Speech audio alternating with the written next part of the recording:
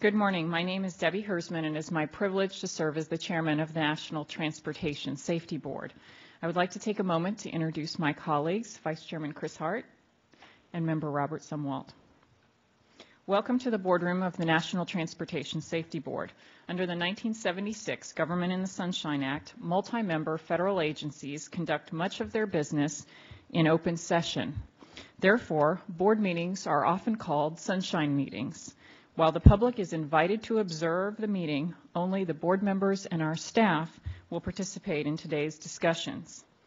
A few weeks ago, the NTSB staff submitted the following report for the board's consideration. Notation 7954B, Safety Study, Introduction of Glass Cockpit Avionics into Light Aircraft. The board members have had the intervening weeks to study these documents. While we might have met with staff individually, today is the first opportunity for all of the board members to meet together to discuss the issues contained in this report. During this meeting, the board members will hear staff presentations addressing the primary issues identified in the safety study. We will be soliciting staff comments and explanations on many points. Once we have discussed the draft study, we will then consider the conclusions and the specific recommendations proposed by the staff. Sometimes all or part of a conclusion or recommendation is revised or rejected by the board members. This is because these are our actual deliberations over these documents. That is the purpose of the Sunshine Act, to provide the public a window into our decision making. Approximately 30 minutes after this meeting, copies of the abstracts containing conclusions and recommendations approved by the board can be obtained from our Public Affairs Office and will be placed on our website. Before we begin, I'd like to extend our appreciation to those outside of the agency who helped facilitate this study. This includes the Federal Aviation Administration, who provided the aircraft activity and usage data, which were an integral component of our study, and the general aviation aircraft manufacturers, who provided critical aircraft and equipment information and welcomed our staff on site to observe factory transition training. Without their support and access to their information, we would not have been able to complete this study. I'd like to say a few words about glass cockpit technology that is the subject of this study. In less than a decade, cockpits of new general aviation aircraft have transitioned from conventional analog flight instruments to digital-based electronic displays, commonly referred to as glass cockpits. Unlike traditional cockpits with mechanical gauges, glass cockpits use computer displays that the pilot can adjust to display different flight information. Just last week, I had the opportunity to see this new technology up close while sitting in the right seat of a single-engine airplane equipped with a glass cockpit system. It was operated by the local Civil Air Patrol and piloted by our own Dr. Paul Schuda. It was an excellent opportunity for me to see this technology in action. Although on the outside of the aircraft, it looked very much like the type of airplane that I took flying lessons in over 20 years ago, I can tell you that inside it looked much more like a modern jet. The left screen was the primary flight display, and the right was the multifunction display. Together, these components provide a wealth of information that just isn't available or as readily accessible to pilots in conventional light aircraft. I saw the functionality of the flight management system, visual and oral alerts for traffic, and at our fingertips with just the touch of a button or the twist of a dial, we had up-to-date weather data, maps, and charts. When the autopilot was engaged, these light aircraft practically fly themselves, and it was capable of taking advantage of precision landing aids. The enhanced function and information capabilities of glass cockpits are a significant change for the general aviation community, and this change has been rapid. As we will discuss today, in less than 5 years, the cockpits of most newly manufactured small piston airplanes have transitioned from traditional analog to digital displays. The potential of these systems to bring a higher level of safety to aviation is great. Yet with the potential safety comes an increased responsibility to ensure that the pilots who are operating these systems are adequately trained on the systems and proficient in understanding how they work. As staff will explain in a moment, that was the purpose of this study, to test the hypothesis that the transition to glass cockpit avionics in light aircraft will improve the safety of their operation, and to evaluate the resources and requirements supporting this transition to this new technology. I commend our staff in research and engineering. Many divisions supported the production of this report. They developed a timely report and identified key safety issues as we transition to this new technology. And while the study is the genesis of the Safety Board's Research and Engineering Division, and Dr. Groff in particular, it was a collaborative effort involving many of the board staff in RE and the Aviation Safety Division. Thank you to all of you who supported this study and your dedication to this product. Dr. Meyer, will you please introduce the staff and begin the presentations? Yes, ma'am. Good morning. Seated to my left is Dr. Joseph Colley, who's the Director of the Office of Research and Engineering. Next to Joe is Dr. Lauren Groff, our study manager.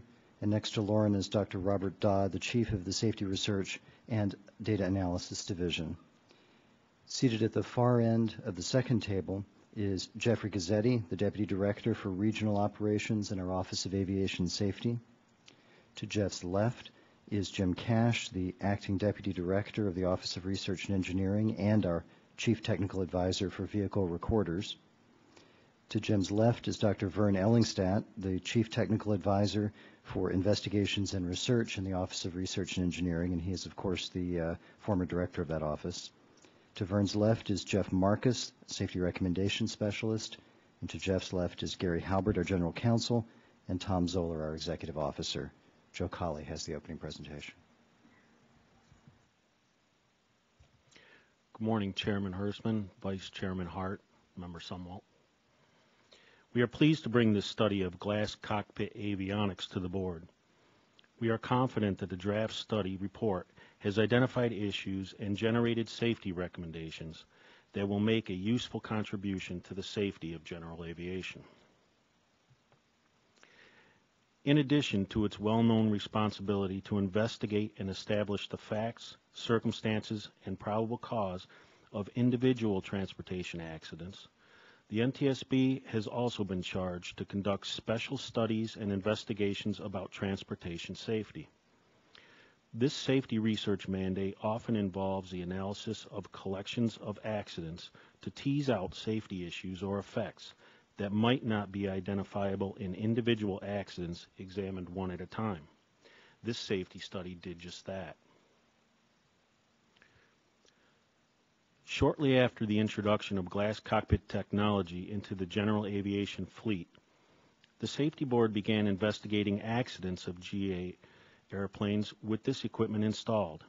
As these units were sent to our laboratories for examination, and as these investigations matured, air safety investigators and laboratory staff's interest were piqued as potential safety issue areas were questioned and examined.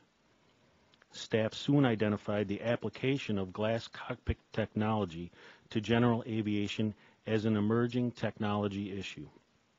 Further discussions led investigators to propose the topic as worthy of a detailed safety study. After initial research into the topic, a study plan was proposed. Ultimately, that proposal was approved by all board members, and in January 2008, the study began. This study is the board's initial look into the safety concerns of glass cockpit-enabled GA aircraft. It will provide the aviation community with one of the first detailed examinations of the safety implications of the introduction of this technology. Thus, its scope is deliberately limited to a few specific issues. Of course, we view this as a first step, and both the Office of Research and Engineering and Aviation Safety will continue to investigate and study additional issues as they arise. Allow me to offer a bit of background to introduce you to the topic of glass cockpit implementation. In 1937, the British Royal Air Force chose a set of 6 essential flight instruments that have basically defined the conventional aircraft cockpit since that time. They include an airspeed indicator, an attitude indicator, an altimeter, turn and bank indicator, a heading indicator, and a vertical speed indicator. These instruments depend on pitot-static pressure sensing devices and gyroscopes, technologies that have a very long history and have been perfected and standardized over the years. Both the look and the function of these instruments and their organization on the instrument panel were essentially the same from aircraft to aircraft, even including large commercial airplanes. Computer-driven electronic flight displays that were first developed for military application in the 60s began to replace electromechanical instruments in commercial transport aircraft in the 70s. These early displays used cathode ray tubes, which earned them the label Glass Cockpits. CRT technologies have, of course, been long since replaced with newer display technologies, such as liquid crystal and light-emitting diode displays. Typical light aircraft instrumentation includes a primary flight display, shown on the left, that replaces the basic aircraft control information displayed by the 6 basic instruments in the conventional cockpit. In addition, the Glass Cockpit usually includes a multifunction display, shown on the right, which can be configured to display a wide variety of information, from engine condition to weather to navigational charts. Enormously more information is available to the pilot of a Glass Cockpit aircraft than of a conventionally equipped light aircraft. This study examines a specific group of light aircraft that were being manufactured with both conventional and Glass Cockpit instrumentation. The Glass Cockpits in each are as varied as the make and model. A few of the 15 models we examined are shown here. During the very short time span from 2002 to 2006, the newly manufactured light aircraft fleet in the United States has gone from essentially 100% conventional cockpit instrumentation to essentially 100% Glass Cockpit equipped aircraft. While a great many older aircraft continue to be flown, avionics manufacturers have been active in developing and securing certification for Glass Cockpit retrofits for aircraft originally delivered with conventional instruments. This unique time period presented a remarkable natural experiment, during which a carefully controlled comparison could be made between new conventionally equipped and new Glass Cockpit equipped aircraft of comparable capability. This study could not have been done before 2002, and it could not have been done after 2006. Dr. Groff will discuss the details of this natural experiment a bit later. The study before you contains 3 primary sections referred to as 1, the quantitative analysis, 2, the qualitative analysis, and 3, a case study review that seek to answer the 3 broad questions that you see here. The question of the relative safety of Glass Cockpit compared to conventionally instrumented light aircraft was statistically assessed by comparing the accident rates of the 2 groups of aircraft. These comparisons provide the most direct and objective evidence of the safety effect of the Glass Cockpit. The issues of training and oversight are addressed in the study's qualitative analysis section. This analysis focuses on the adequacy of the steps that the industry and the FAA have taken to accommodate the changes that the new technology has brought to the flying task. Finally, issues unique to the Glass Cockpit aircraft were documented in the case study investigation of particular accidents. Staff believes that this 3-pronged approach resulted in a far better understanding of the safety issues associated with advanced light aircraft Glass Cockpits. The cooperation of the FAA to derive estimates of aircraft flight hours for the study aircraft was essential to the accomplishment of the quantitative analysis of this study. Similarly, the assistance of the General Aviation Manufacturers Association and of Cessna Aircraft Company and Cirrus Design Corporation, provided essential information that supported the qualitative analysis in the study. Each of these groups also performed a technical review of the factual portions of the study. Finally, the efforts of individual air safety investigators in the Board's Office of Aviation Safety and investigators in the Vehicle Recorder Laboratory made possible the detailed assessment of individual accident cases. That concludes my brief introduction to the study. We can take any questions you have at this time and move on to Dr. Groff, who will provide a more detailed explanation of the study methodology and results. Dr. Cawley, thank you very much for that presentation. I have one question for you, and I know that many people in the audience might be interested in some of the other safety studies that your staff is working on, and so I thought it might be a good idea for you to just let us know what else we might anticipate seeing on aviation issues. Yes.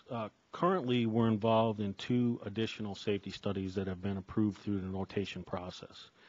The first is looking into general aviation and the use of airbag technology in the general aviation fleet. We're looking at as that technology has initially been introduced, we're looking at the effectiveness of general aviation airbags. We're looking at if there's any unintended consequences of the use of these devices. We've launched on several accidents over the past couple of years, and we're looking to wrap that study up sometime in the summer this year. Our second study, we're looking at the human fatigue issues associated with aviation, and in particular Part 135 operations. Staff has developed a investigation methodology process, and we are testing the effectiveness of that investigation process by applying it to the field as accidents in 135 operations occur. So at the conclusion of that study, we will be able to first evaluate the effectiveness of the methodology, and second, also have something to say about human fatigue in Part 135 operations. We expect that will probably be completed sometime next year. Thank you very much. I think that's helpful for the board members and also for folks who are in the audience and might be watching, just to know what additional things your office might be producing in the near term. Thank you very much, and please proceed with the presentations. Good morning, Chairman Hersman, Vice Chairman Hart, and Member Sumwalt. As Dr. Cawley stated, staff conducted both quantitative and qualitative assessments to explore the safety effects of the introduction of glass cockpit avionics into light aircraft. In the following presentation, I will discuss the results of the quantitative statistical analysis portion of the study. The goals for this portion of the study were to identify any differences in the operational characteristics of conventional and glass cockpit aircraft and to determine how glass cockpit avionics have affected safety. To accomplish this, staff compared 2 groups of aircraft and used accident information and activity data to calculate accident rates. The 2 cohorts, or matched groups of aircraft, included airplanes manufactured during the same time period, one equipped with glass cockpit primary flight displays, or PFDs, and the other with conventional instruments.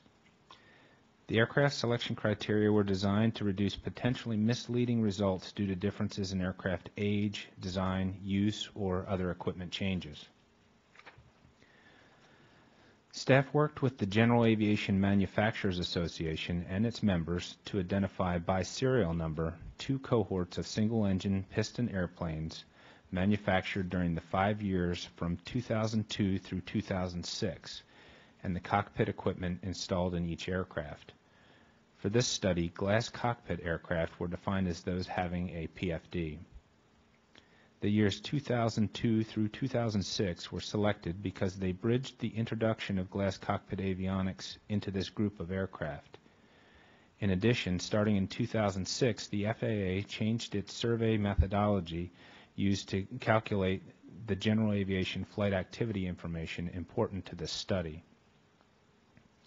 By comparing manufacturer aircraft serial number data with FAA aircraft registration records, the NTSB identified more than 2,800 airplanes for the conventional cockpit display cohort and more than 5,500 for the glass cockpit cohort. That information was used to summarize the data and compare accident involvement by cockpit display type.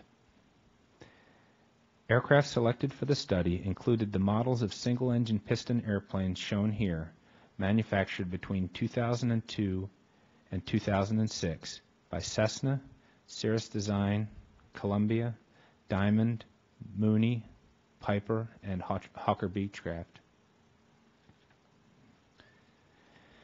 NTSB Aviation accident database records were used to identify study aircraft involved in accidents and to capture the details of those accidents.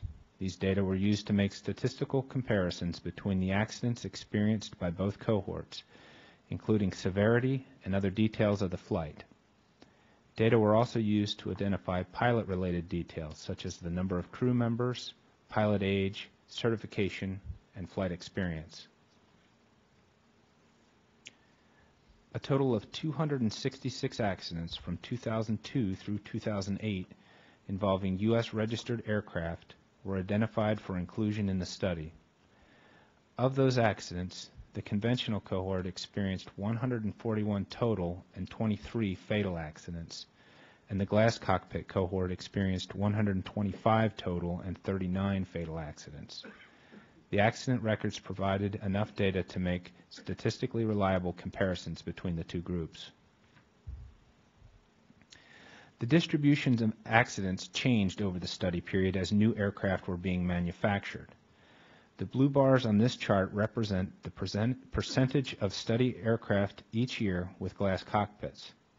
This yellow line indicates the percentage of accidents each year involving the glass cockpit cohort. And this red line indicates the percentage of fatal accidents involving the glass cockpit cohort. If the accidents were proportionately distributed, these lines would follow the tops of the blue bars. In general, aircraft in the glass cockpit cohort showed a disproportionately lower rate of total accidents per registered aircraft over the period from 2002 through 2008, but a disproportionately higher rate of fatal accidents than those in the conventional cohort. The statistical analyses showed that the percentage of accidents resulting in fatality was about twice as high for the glass cockpit cohort as for the conventional cohort. Analyses also showed differences in accident flights that provide more insight into the differences in accident severity. For example, accidents involving glass cockpit aircraft were more likely to be associated with personal or business flights, longer flights, and instrument flights, while accidents involving conventional analog cockpit aircraft were likely to be associated with instructional flights and shorter flights.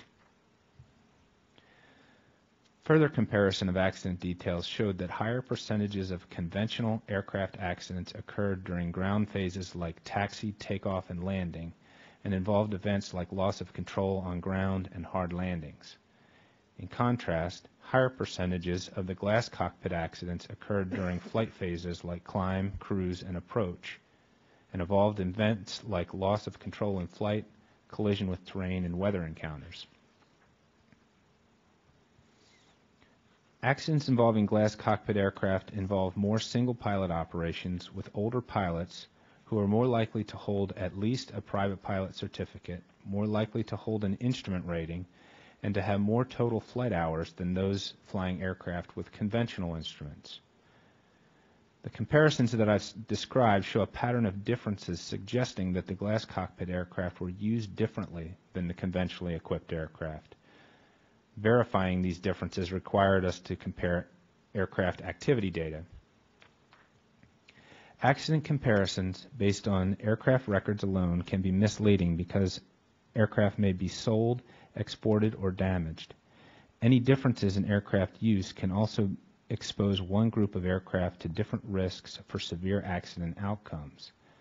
Staff addressed these limitations by working with the FAA to calculate targeted activity data from the FAA's annual General Aviation Air Taxi Activity and Avionics, or GATA, survey of aircraft owners. Activity and usage information was calculated by matching the study aircraft to survey responses from aircraft owners for the 2006 and 2007 surveys. GATA survey data indicated that for the 2006-2007 time period, the Glass Cockpit cohort flew fewer hours per aircraft on average, a higher percentage of hours for personal business flights, a lower percentage for instructional flights, and a higher percentage of hours in instrument meteorological conditions when compared to the conventional aircraft. These activity data were then compared to NTSB accident records to calculate accident rates. As this chart shows, the 2-year total accident rates per 100,000 flight hours were similar for both the Glass and conventional cohorts, but the fatal rate was higher for the Glass Cockpit aircraft.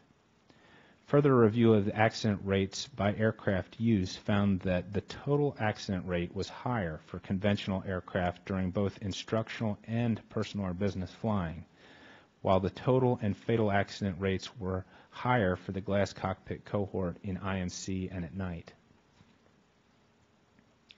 Study analyses showed that Glass Cockpit aircraft experienced proportionately fewer total accidents than a comparable group of aircraft with conventional instruments.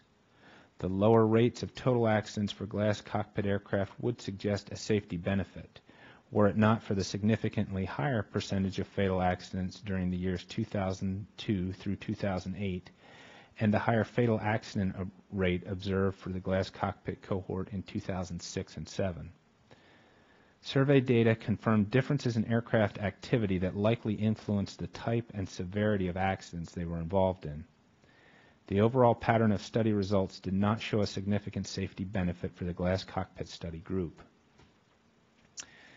This concludes my presentation of the study's statistical analyses, and I'd be glad to answer any questions. Member Somewhat. Thank you. I certainly appreciate the hard work that staff has put into this safety study, and I think that as the official census keeper of aircraft accident data, it is important that we mine that data, and I think through that it can help us in our mission to take accidents and learn from it so that we can improve aviation safety, or all modes of transportation, but specifically in this case, aviation. And I do think after studying this report that the recommendations from this study, if these recommendations are implemented, it will improve safety of Glass Cockpit general aviation aircraft. For 9 years, I flew Glass Cockpits in an airline environment. I started with a Fokker F-100 and then the Airbus A320. And I would contend that the electronic displays on the aircraft in this study, the general aviation study, are in fact more advanced than those that I flew in the airline environment. For example, in today's general aviation Glass Cockpits, we can get graphical weather information that can be uplinked and displayed. I've fought long and hard for that in the airline environment, and they still don't have it.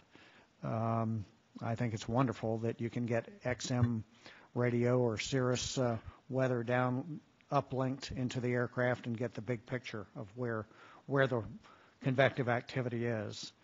For ground operations, the general aviation aircraft can have moving map displays with own ship position. In flight, they're moving map displays with terrain depictions, very graphical terrain depictions. And some of the aircraft even have synthetic vision.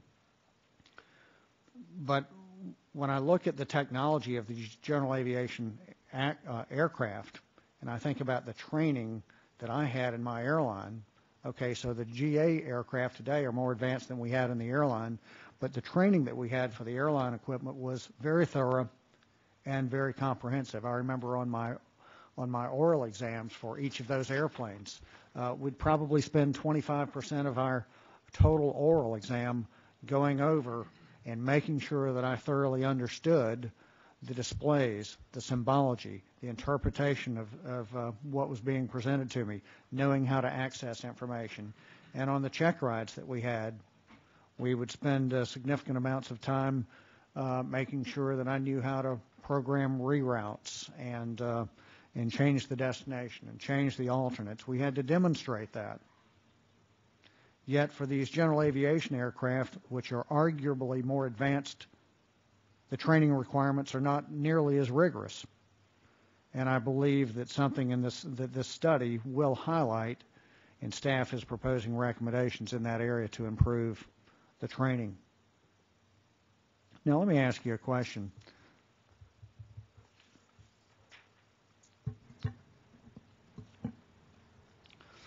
I want to make sure I understand it. The data set that we looked involved aircraft that were manufactured between 2002 and 2006, but the accident data extended from 2002 to 2008. Is that correct, Dr.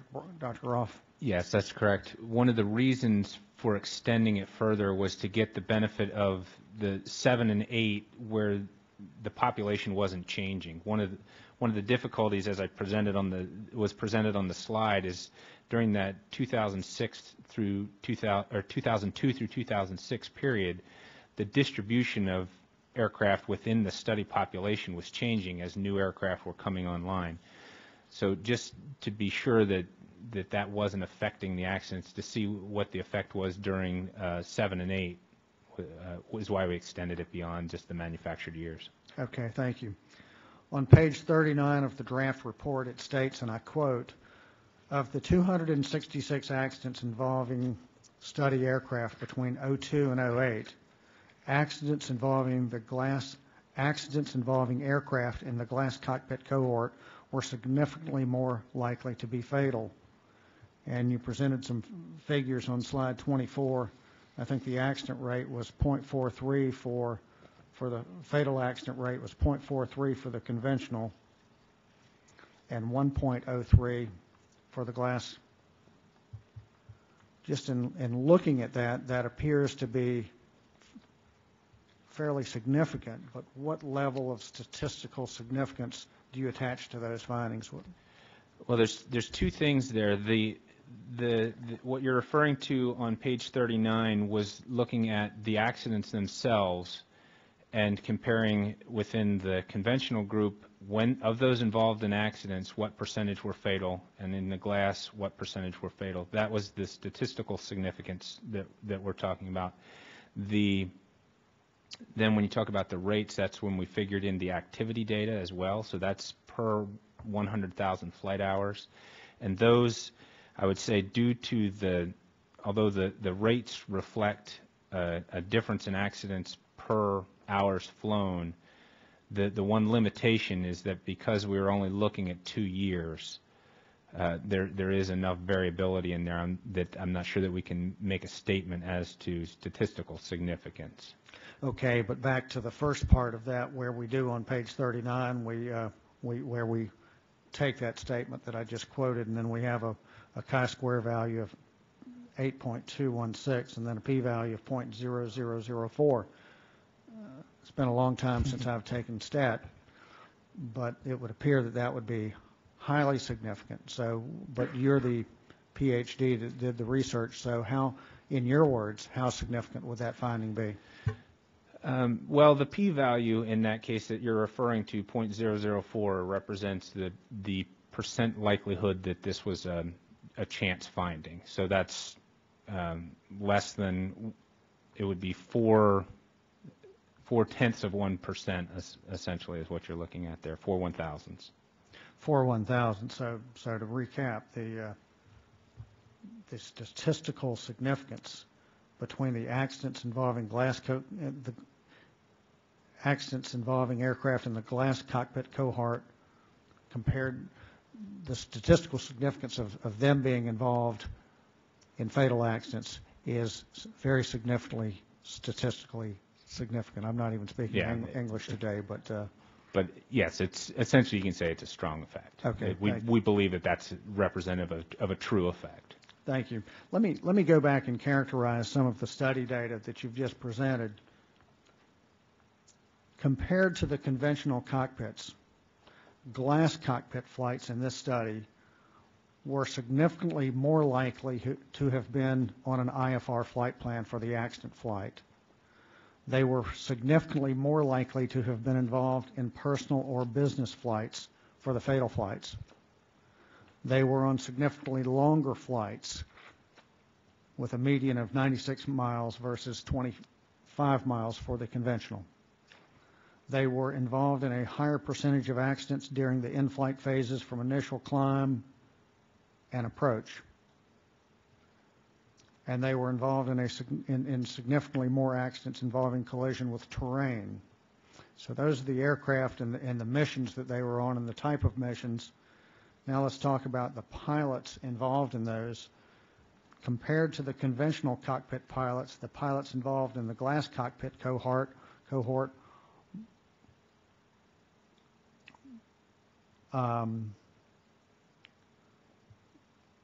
were significantly older.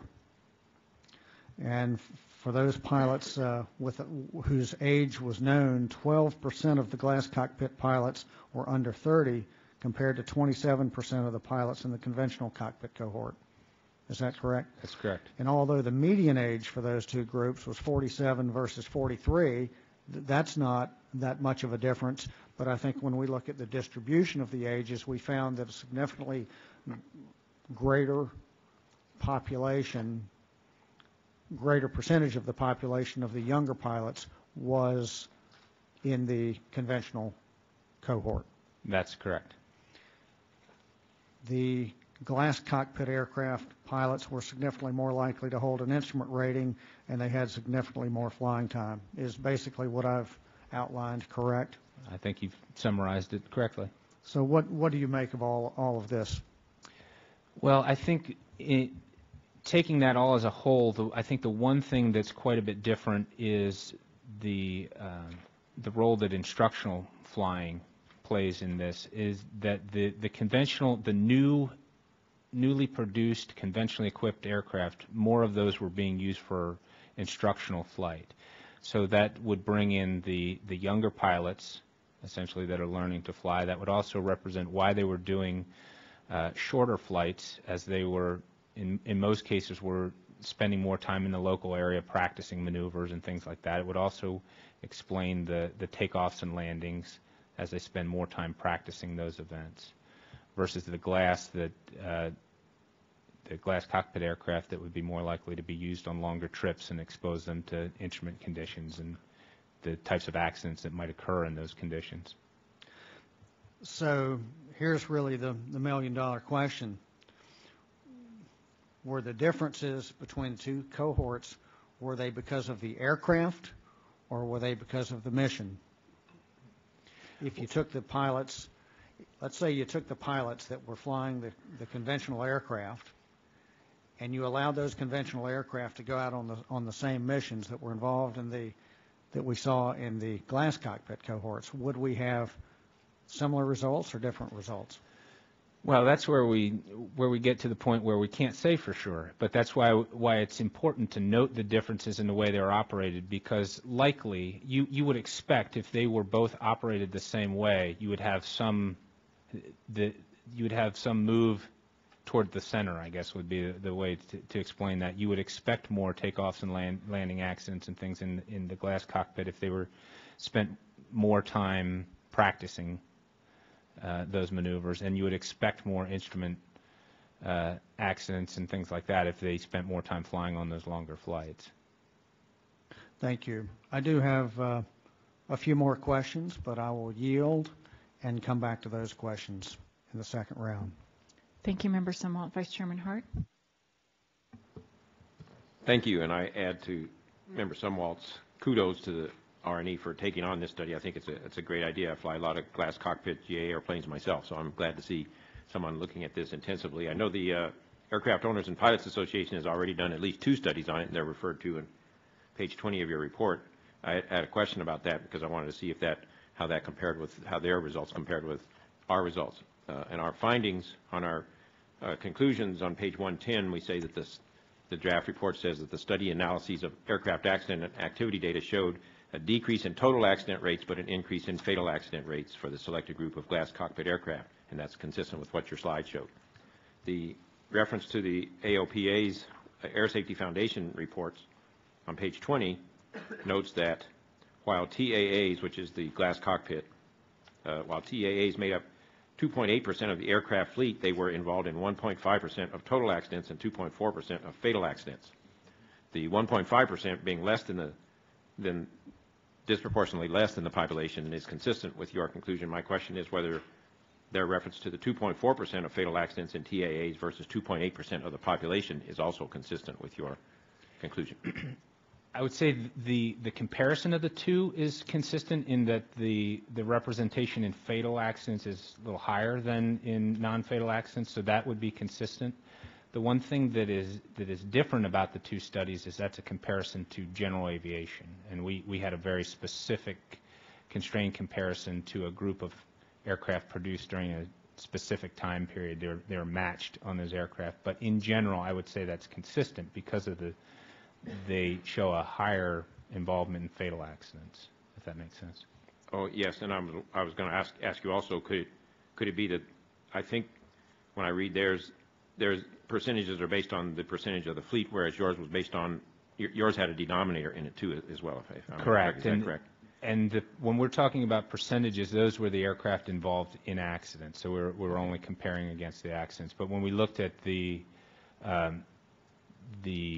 distribution per fleet, as the slide with the blue bars showed, the distribution per fleet, that was within only those aircraft that we studied. That was not all of general aviation. So, there may be other segments of general aviation aircraft that would have higher accident rates, in fact. So as a general matter, would it be safe to say that their conclusions and ours were similar, or were there some differences that should be noted? I would say in general they're consistent. Okay. I would support it. Looking at both studies, I think there's points where they found similar findings. Same data. That's all for me, Mr. Chairman. Dr. Groff, are you going to talk about training and SDRs in your next presentation? Yes, that's in the qualitative section. Great. Kind of a general question that I have for you is historically we have seen when new equipment or aircraft are introduced into the fleet that we tend to see sometimes a spike in the accident rate until it, kind of, I think generally we look at it as the training effect and experience level out. Just because this is in the infancy of the deployment of glass cockpits in the fleet, do you think that there is the possibility that the numbers that we have here may represent that early initial spike and we could see some leveling out, or do you think that this trend will continue if intervention isn't taken?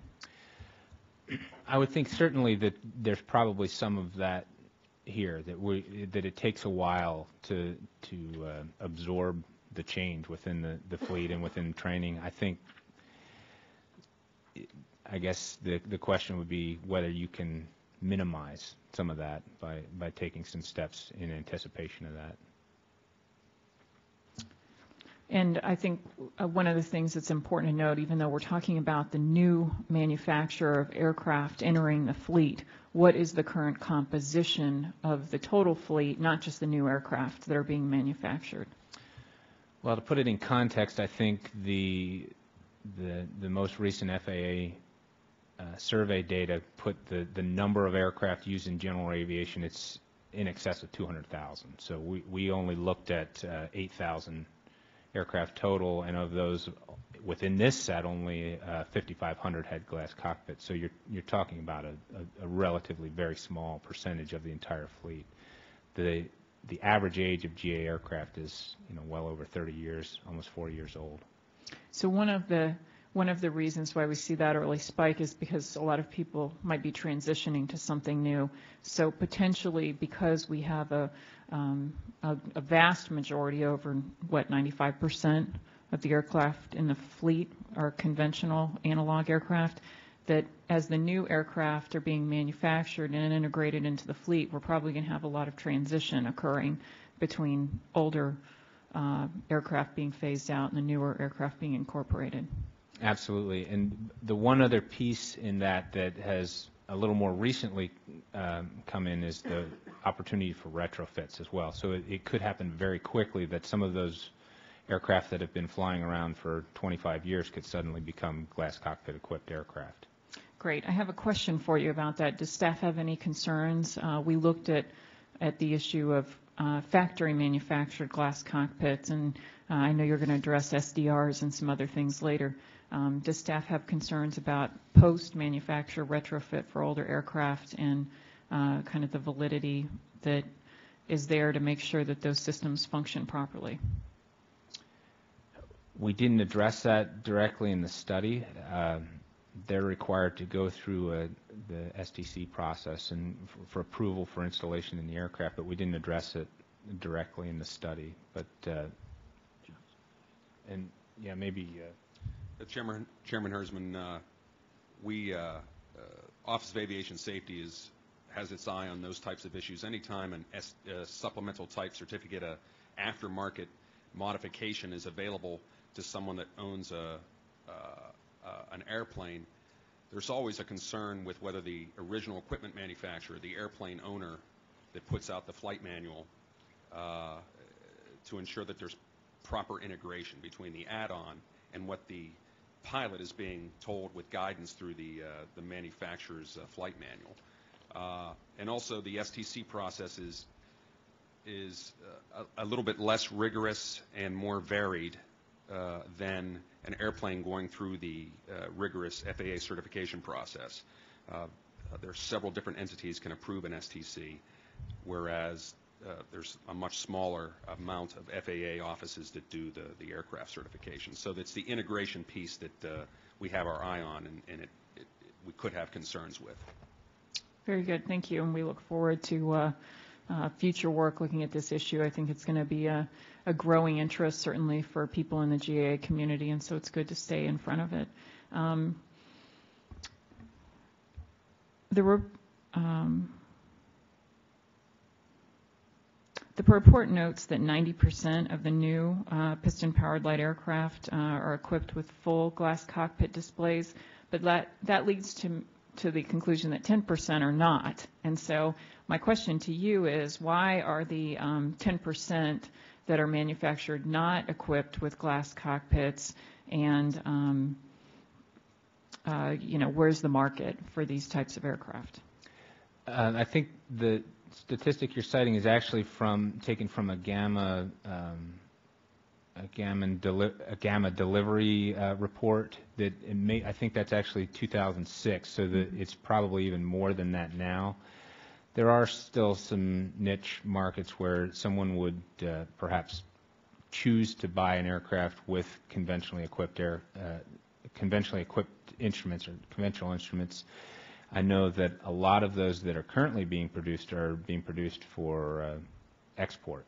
They may be going to places in the world where they may not have the support necessary to maintain the glass cockpit display, so they may choose to buy those. But I think of the sort of typical single-engine piston airplanes that are being bought, almost 100% of those are now being purchased with glass cockpit avionics. So effectively, it's becoming standard equipment. Basically, yeah. In your presentation, you cited a number of different kind of variables where maybe there was more or less training, more experience, what type of ratings the pilots had.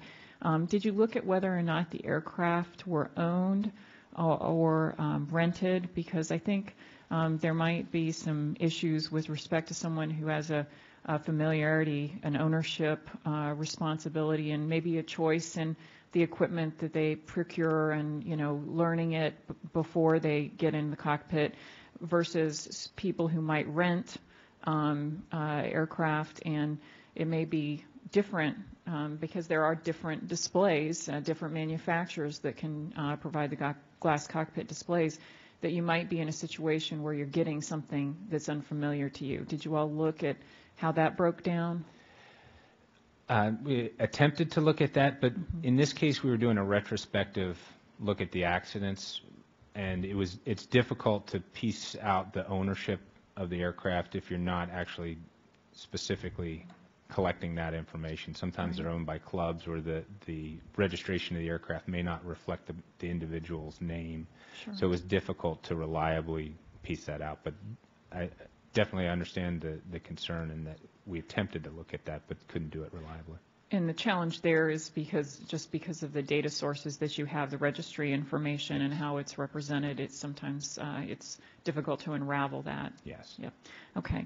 Let's talk about recording capabilities. Our report highlights several areas where software and internal memory in the glass cockpit displays has been retrieved by our staff. Sometimes it's a great challenge for us to work through this, to reverse engineer this information, and sometimes we get very good assistance in trying to pull down some of this information. Can you explain how glass cockpit recording capabilities benefit the Safety Board's accident investigations, and accidents where we've investigated that this has been a significant aid to us? And maybe Mr. Cash or I think Mr. Mr. Gazzetti? Cash is probably all right. Okay. It's obvious of great benefit, and we have a reasonably good success rate, even though they're not crash protected or fire protected. We're running probably about 85% recovery rate on the data. Most of the units do record data. There's one manufacturer, the Garmin units, which unfortunately is the most popular unit out there, chooses not to record data. They are kind of changing that position as of late. The last year or so, we have had a couple Garmin units that are now recording information. I noticed that finding 8 of the study addresses the potential value of the recording capabilities, but we don't issue a recommendation in this area. So I was wondering if staff could explain what factors they considered in this determination not to issue a recommendation about recording capabilities. Let me try to address a couple of general issues here. We'll get into a discussion here in the next presentation about the reliability issues associated with these technologies. And we feel that a recommendation that we're making to encourage SDR reporting will be an appropriate first step there to address that issue. With regard to accident investigation, as I stated, this is an emerging technology, and it is our first look. There's no doubt that the data that we do retrieve can be very valuable. When we investigate basically any accident these days, there are a number of sources of non-volatile data that's stored in electronics on board a variety of vehicles. So we're pretty aggressive about trying to get that information out and see if there's any benefit there. But a couple of factors here that we considered, as Jim was alluding to, the market is changing very fast right now. This technology is just coming on. The market is changing fast, and it looks as though customer demand is asking for that recorded capability for the customer to then download and review his or her data. So we think that the market is trending in that area. The other issue that we're concerned about is these devices are not specifically intended to record accident data. And so we thought, would it be appropriate to essentially put a requirement or ask for a requirement of a device that's not intended to be used in that fashion to have to, I guess, carry the burden of that type of additional requirement. So in the past, our recommendations have focused on essentially commercial aircraft, and as the technologies are changing, we are keeping abreast with that, and we think that in the future there may be more opportunities as costs come down, as technologies improve, that we could see either through the marketplace or through our recommendations or regulatory change. But right now, we do not feel that this class of aircraft it would be appropriate to try to make a requirement that these devices have a recording capability on them for accident investigative purposes. What about standardization? If it's not required, but standardizing how this information and what's recorded, that could be a voluntary standard. So the standardization of the data that are recorded? Yes, I think, in any area where we've looked at this issue, and I'll just let's talk about on the highway side. We've asked for event data recorders, not just in commercial vehicles, but we've asked for them in passenger cars. And the first step in getting the data recorders into the vehicles was to establish a standard so that everyone understood what the parameters were that were important to record, how frequent the sampling was going to be. Now, clearly, these are things that you all deal with all the time. So my question is, I recognize that we are not in a position where we want to take that step to ask that it be mandatory that there be recording devices, but is there any effort underway to establish some standardization when it comes to light aircraft as far as if they are going to record, what do they record and how they record it?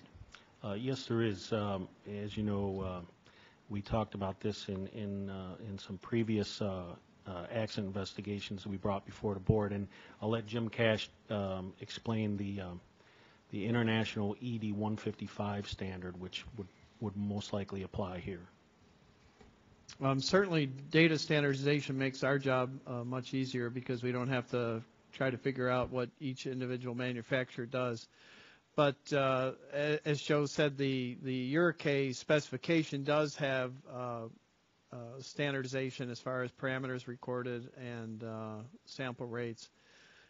So that work is virtually already been done. It's just a matter of either a manufacturer voluntarily adopting that standard. The Avid Perio unit is built to the EUROK 155 standard, so I assume that I haven't seen a unit, but I assume that the parameter set is going to be as per the specification. Is Aperio the only major manufacturer that has adopted the standard, the EUROK standard? L3 is making a box that would record to the EUROK 155 standard also. Okay. Thank you very much for sharing that information. I think it's very helpful to understand the platform as we move forward. Member Sunwalt. Thank you. To follow on, yes, I was wondering the same thing, why we weren't making a recommendation for these data to have downloadable capability, and then it occurred to me that we do have on our most wanted list a recommendation for cockpit image recorders for aircraft of this type, I believe, to record parametric data. Am I correct there, Mr. Cash? The current recommendation that we have is for kind of commercial turbine aircraft. These are typically kind of even the step below that. Okay, I guess really what I was confusing that with would be on the, I guess on the helicopter side, we came out with a recommendation for the crash hardened devices there to record image recorders but okay. Again, we drew the line at turbine. Okay, thanks. The chairman mentioned retrofits, and I personally also have a concern about that, having been out there and flown in the industry, and you know, there really are a hodgepodge of avionics that are proliferating general aviation aircraft these days, and they're not necessarily integrated, and so that is something that my antennas are raised on, and I'll be curious to see what we can what shakes out of that. I want to refer you to a page 54, figure 18.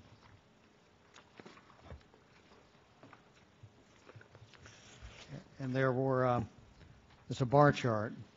It says study accident event type by aircraft. And so it has collision with terrain for the glass cockpit cohort. 16% of the accidents involved collision with terrain for the glass cockpit, whereas for the conventional cohort it was 8%.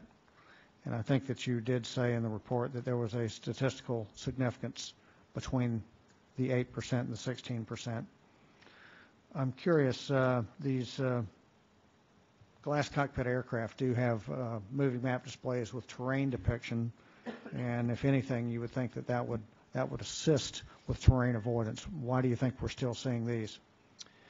One thing there is that aircraft of this vintage, 2002 and on, they probably all had some variation of a multifunction display. They may have had a GPS with moving map, so they probably, many of them had similar capabilities or some capability of moving map display.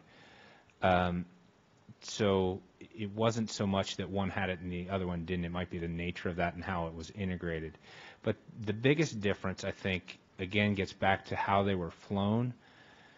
Those aircraft, the glass cockpit aircraft, having flown more, spend more time on longer trips and in IFR and those kind of conditions, the types of accidents they're going to get into would be collision into terrain would be a very common accident event type in IMC, for example. The first statement that you made, did you say that many of the conventionally equipped aircraft also might have had a multifunction display that had some other capabilities like terrain depictions? Yes, and when I say multifunction display, I'm talking very generally there. It may not look the same as the matched MFD PFD combination, but it's very common. There's some very common GPS displays that have moving map capability. Okay. And the reason we use the PFD was because it is very difficult to identify which ones would have the map displays. Okay, thank you. By the same token, if we go down to the next bar chart there, bars, it shows weather, and it shows 4% of the accidents involved in the conventional cohort had weather-related issues, whereas 9%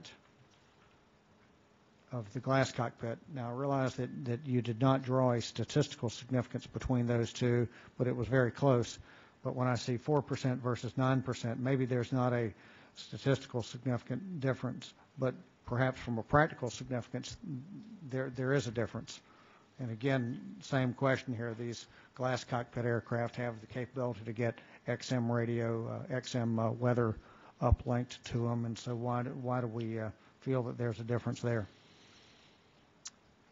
In that case, again, I would have to say the safest answer to that would be it's probably due to the fact that from the accidents we saw that they were venturing further and more likely to encounter hazardous weather. If you're staying close to home, perhaps it'd be easier to avoid the weather conditions or situations where you might encounter hazardous weather. But you're right, you would expect perhaps that it would have a sort of a preventative capability there.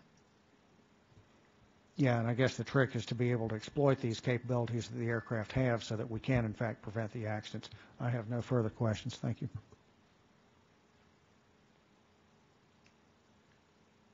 Vice Chairman.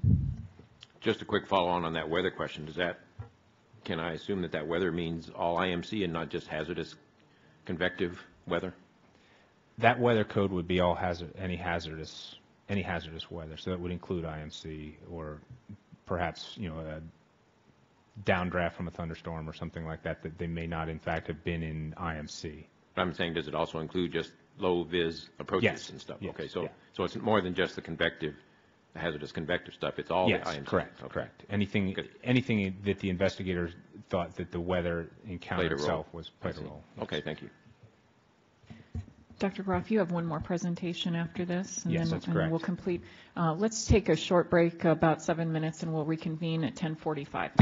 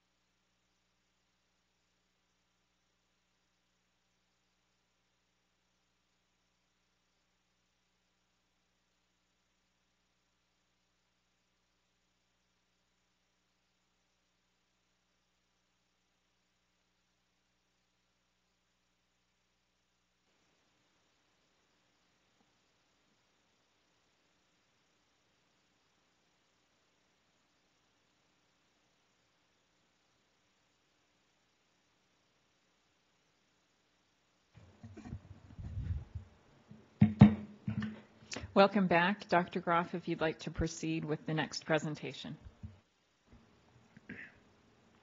In addition to the statistical analyses, staff reviewed FAA and manufacturer-provided training materials, observed factory training, and spoke with representatives of the aviation insurance industry in order to understand the changes in pilot training resources that have been developed for glass cockpit avionics.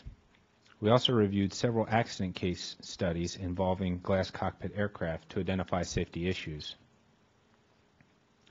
4 safety issue areas were identified, including a need to update pilot training and testing requirements to address glass cockpit avionics, a need to provide pilots with more detailed information about system failure modes, and a need for pilots of glass cockpit aircraft to receive equipment-specific training.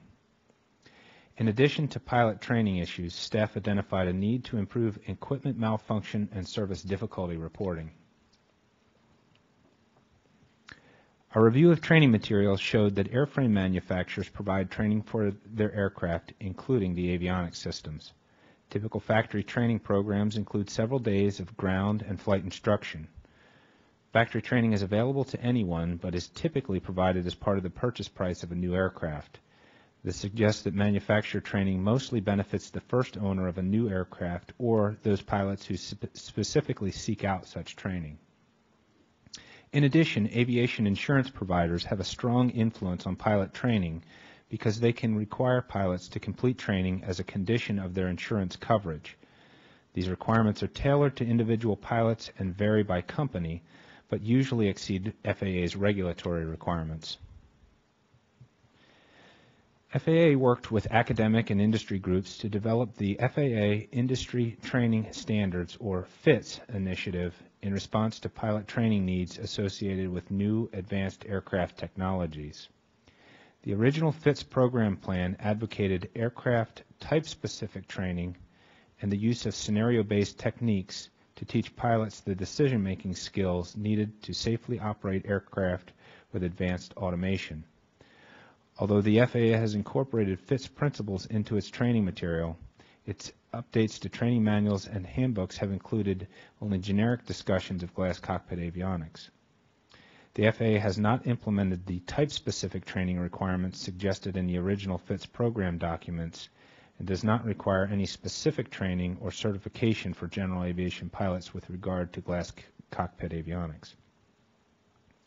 Further, FAA airman knowledge tests, such as those required for the private pilot certificates and instrument ratings, do not currently assess pilots' knowledge of glass cockpit displays. Staff believes that all pilots should be able to demonstrate a minimum knowledge of primary aircraft flight instruments and displays to be prepared to safely operate aircraft equipped with those systems, and has proposed recommendations in this area. The importance of pilots understanding the unique operating characteristics of cockpit instruments can be illustrated by an accident that occurred on April 9, 2007 near Luna, New Mexico, involving a glass cockpit-equipped aircraft. The pilot reported that he was in instrument conditions and was climbing to avoid building thunderstorms and snow showers when the airspeed indication started to decrease.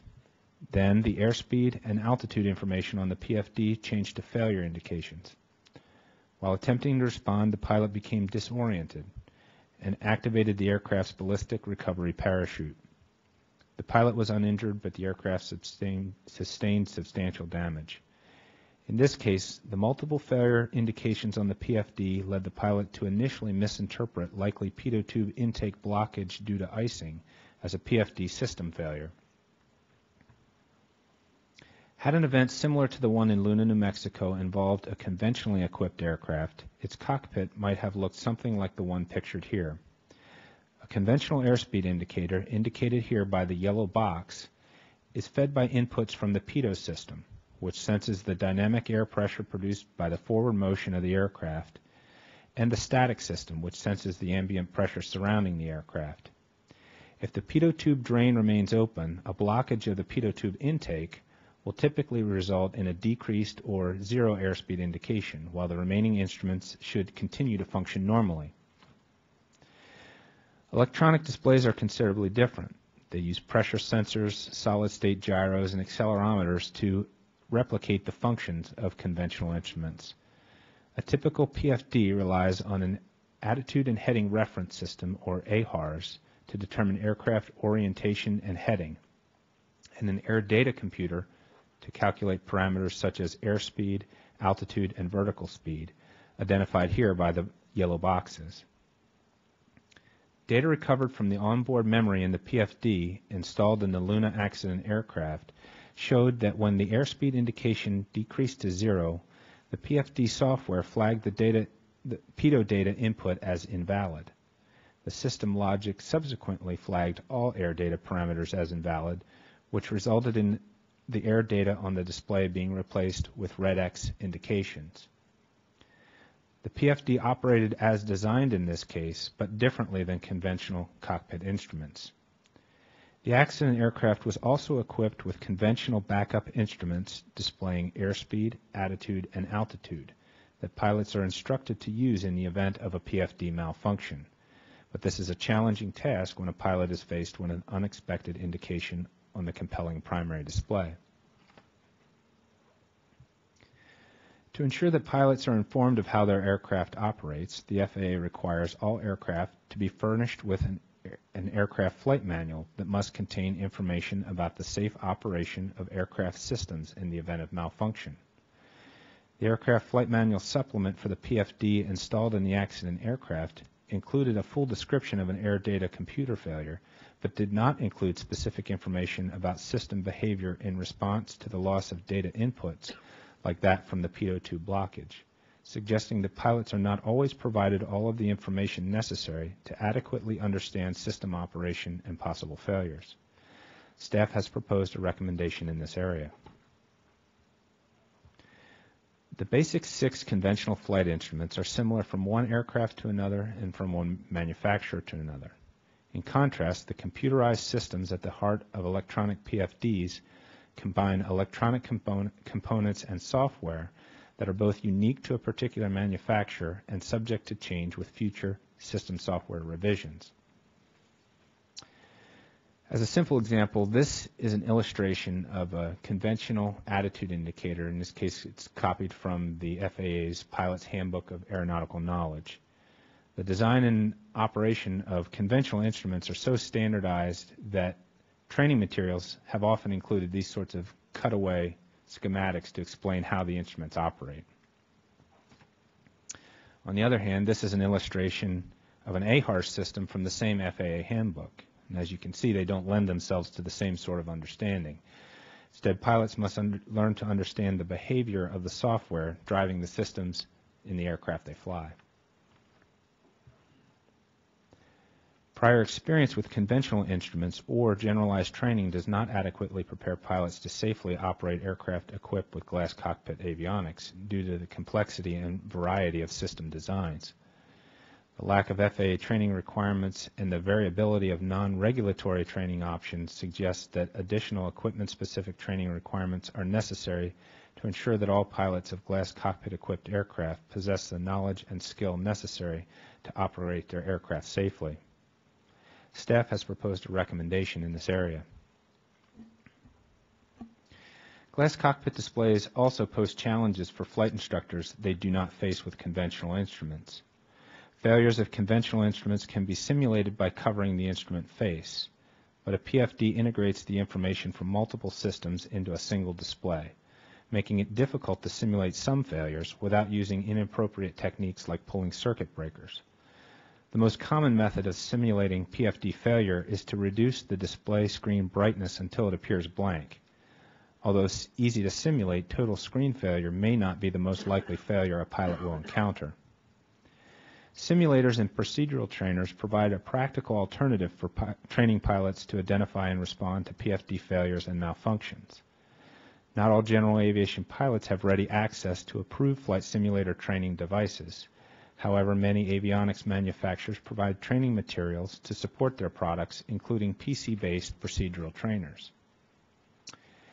This is an example, is a screenshot of a PC-based procedural trainer that replicates the system in one of the aircraft in this study.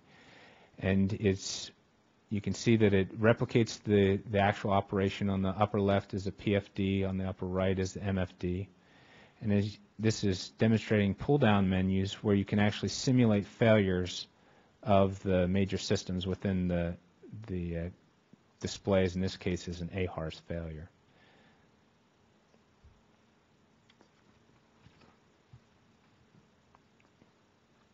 Pilots who do not have ready access to approved flight simulators or training devices could benefit from equipment-specific training using software applications or procedural trainers that replicate glass cockpit displays. Staff has proposed a recommendation in this area. Another issue identified during the review of accident reports was a general lack of available information about equipment malfunctions and service difficulties. One example is an accident involving a glass cockpit-equipped aircraft that occurred on January 15, 2005 in Coconut Creek, Florida. The accident pilot lost control of the aircraft in instrument meteorological conditions shortly after departure. The airplane impacted a house and terrain, and the pilot was fatally injured. Prior to the accident, the pilot transmitted a report of unspecified avionics problems.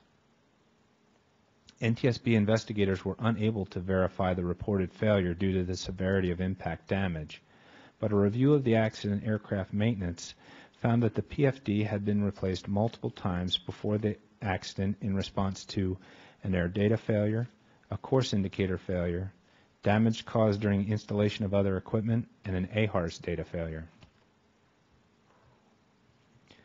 Manufacturers are required to report certain failures in their equipment to the FAA.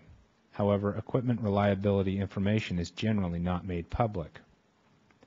The FAA's Service Difficulty Reporting System is a large repository of publicly available aircraft service information that can be used to track equipment failures.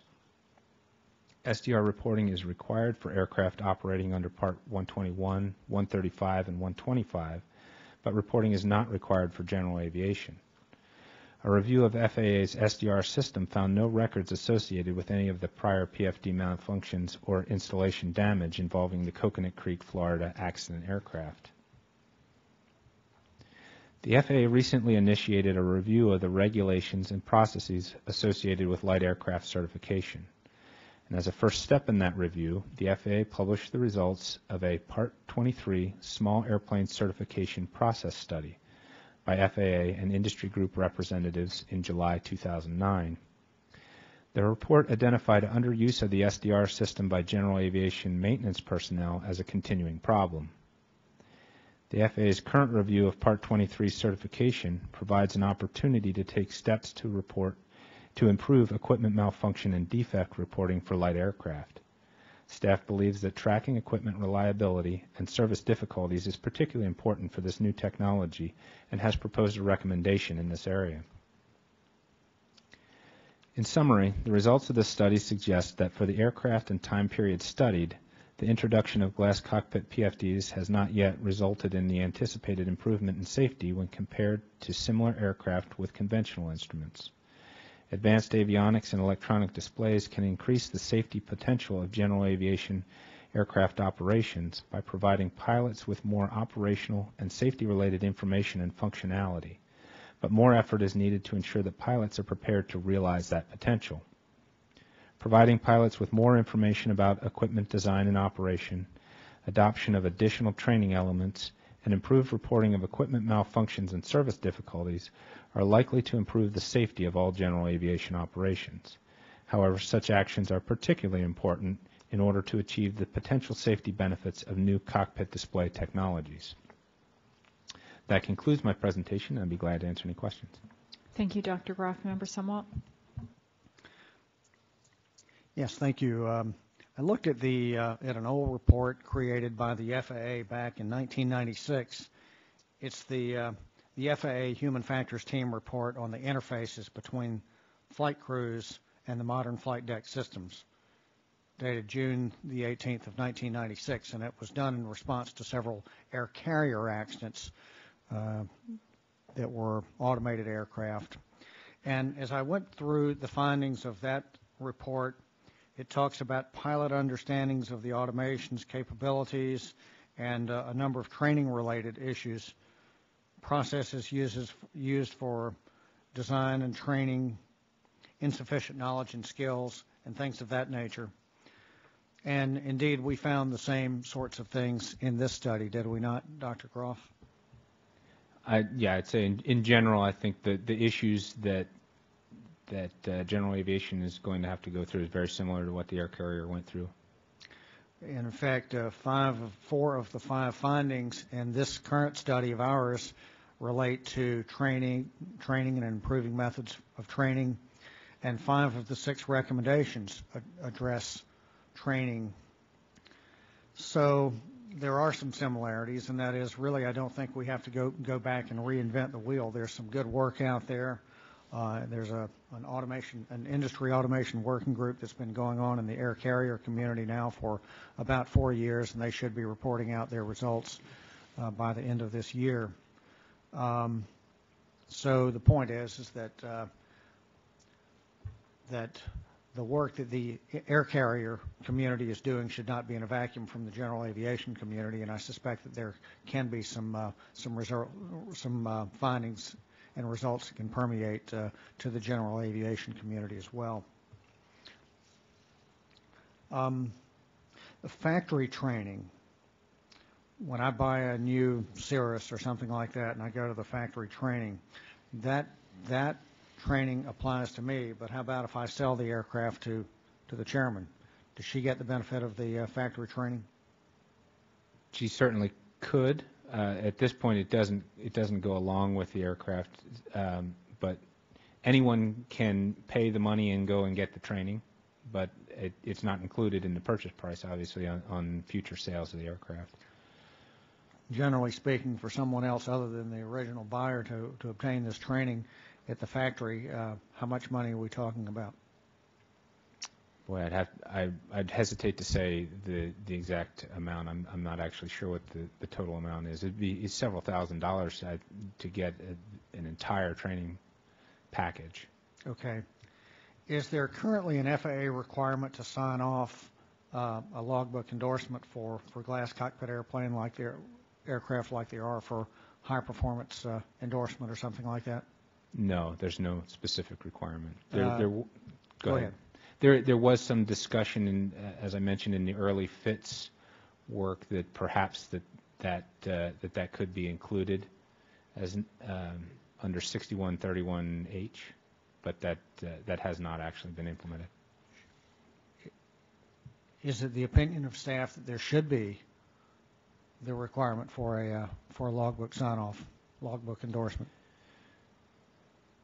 I think that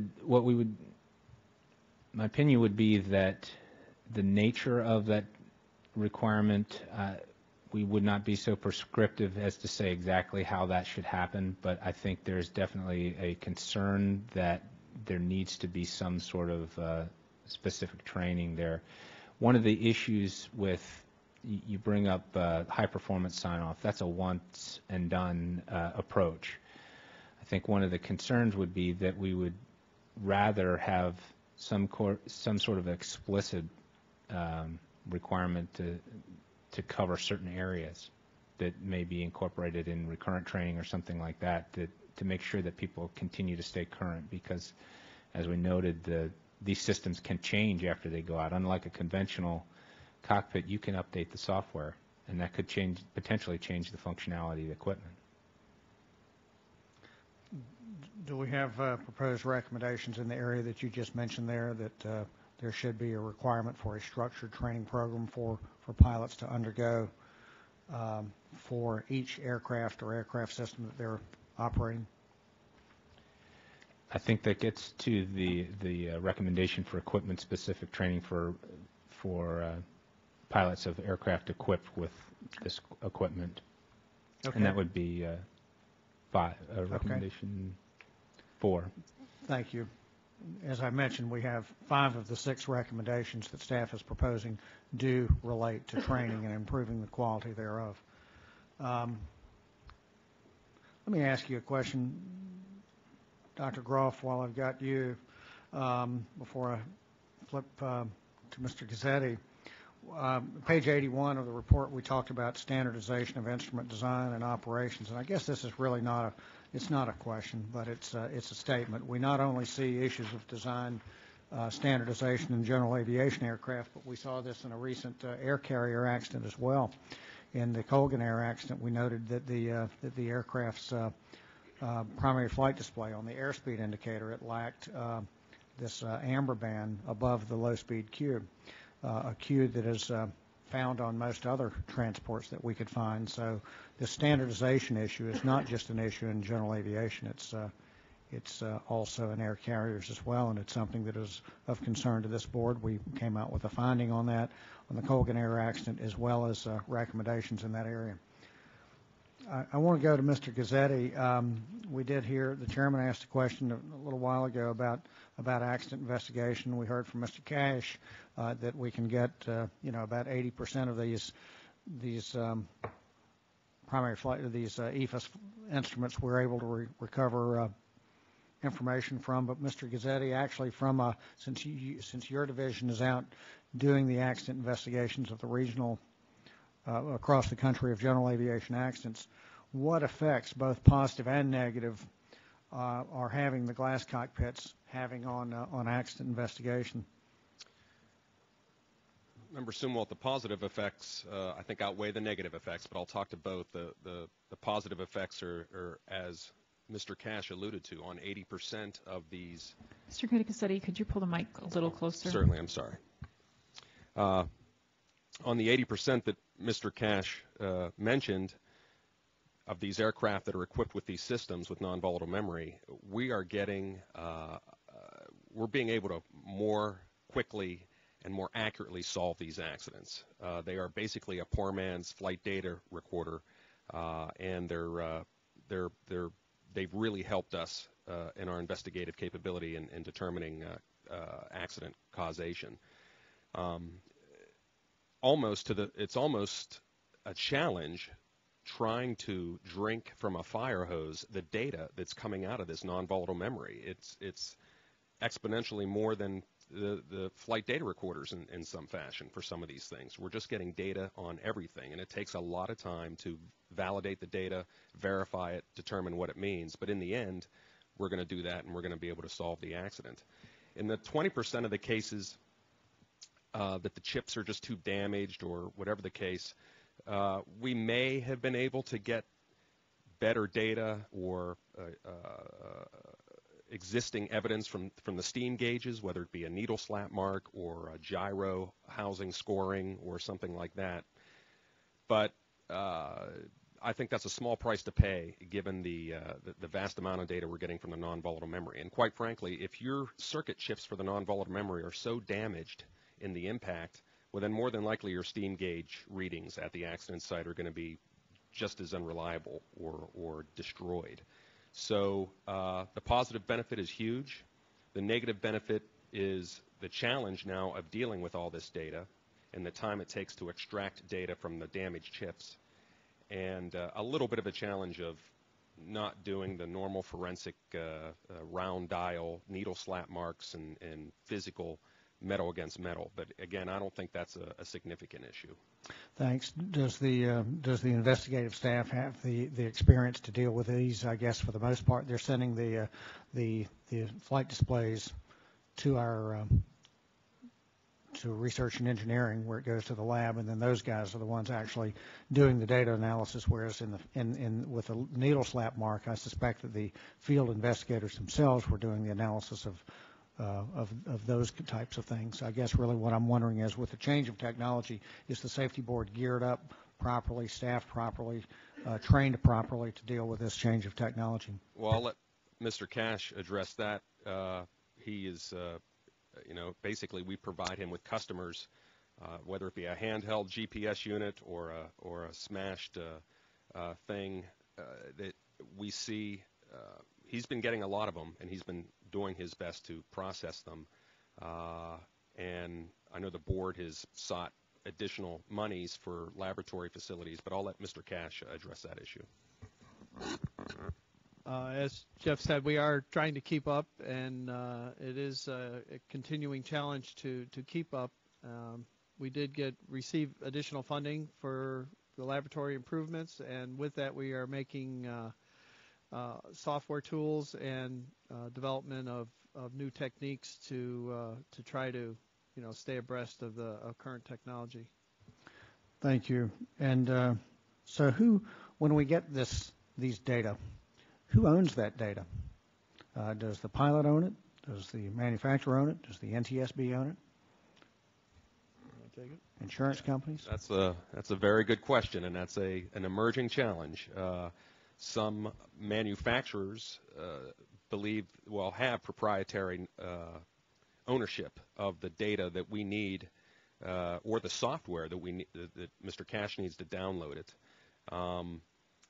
It's kind of we've been getting good results from the owners or the manufacturers, but push comes to shove, that's probably more of a legal question that we'll have to address as we get more and more into this. So stay tuned. I'm willing to let it go at that, unless someone else wants to weigh in on that. I don't see. Okay. General Counsel. Member Sumwalt, you've pointed out an issue, and that is there are not common software programs that we use for the flight data recorders on commercial airlines available to the NTSB. We have to seek these on a case-by-case basis. We have encountered some resistance from some manufacturers, and we have discussed this with our oversight committees in the House and Senate. During this reauthorization, we had hoped to get some clarification on that issue. I will tell you it's been a frank exchange with those oversight committees, and I believe we do have a course ahead of us in which we will assert our right as an investigative agency, as an independent investigative agency, to get access to that software when we need it in the course of an accident or incident investigation. Thank you very much. And Mr. Gizzetti, did you have something to add to that? Yeah, I just wanted to add that the bottom line is we take custody of the wreckage, and if that wreckage has the electronic data, well then, as far as we're concerned, we have custody of that data. Okay, thank you. And just to wrap it up, as I was going through this study, I want to see if this sort of sums it up, Dr. Groff. Would it be fair to state that the advances in technology can provide benefits to general aviation, but we have to do a better job of preparing pilots to operate these aircraft? Is that a fair statement? I think that sums it up very well. Thank you very much. Vice Chairman.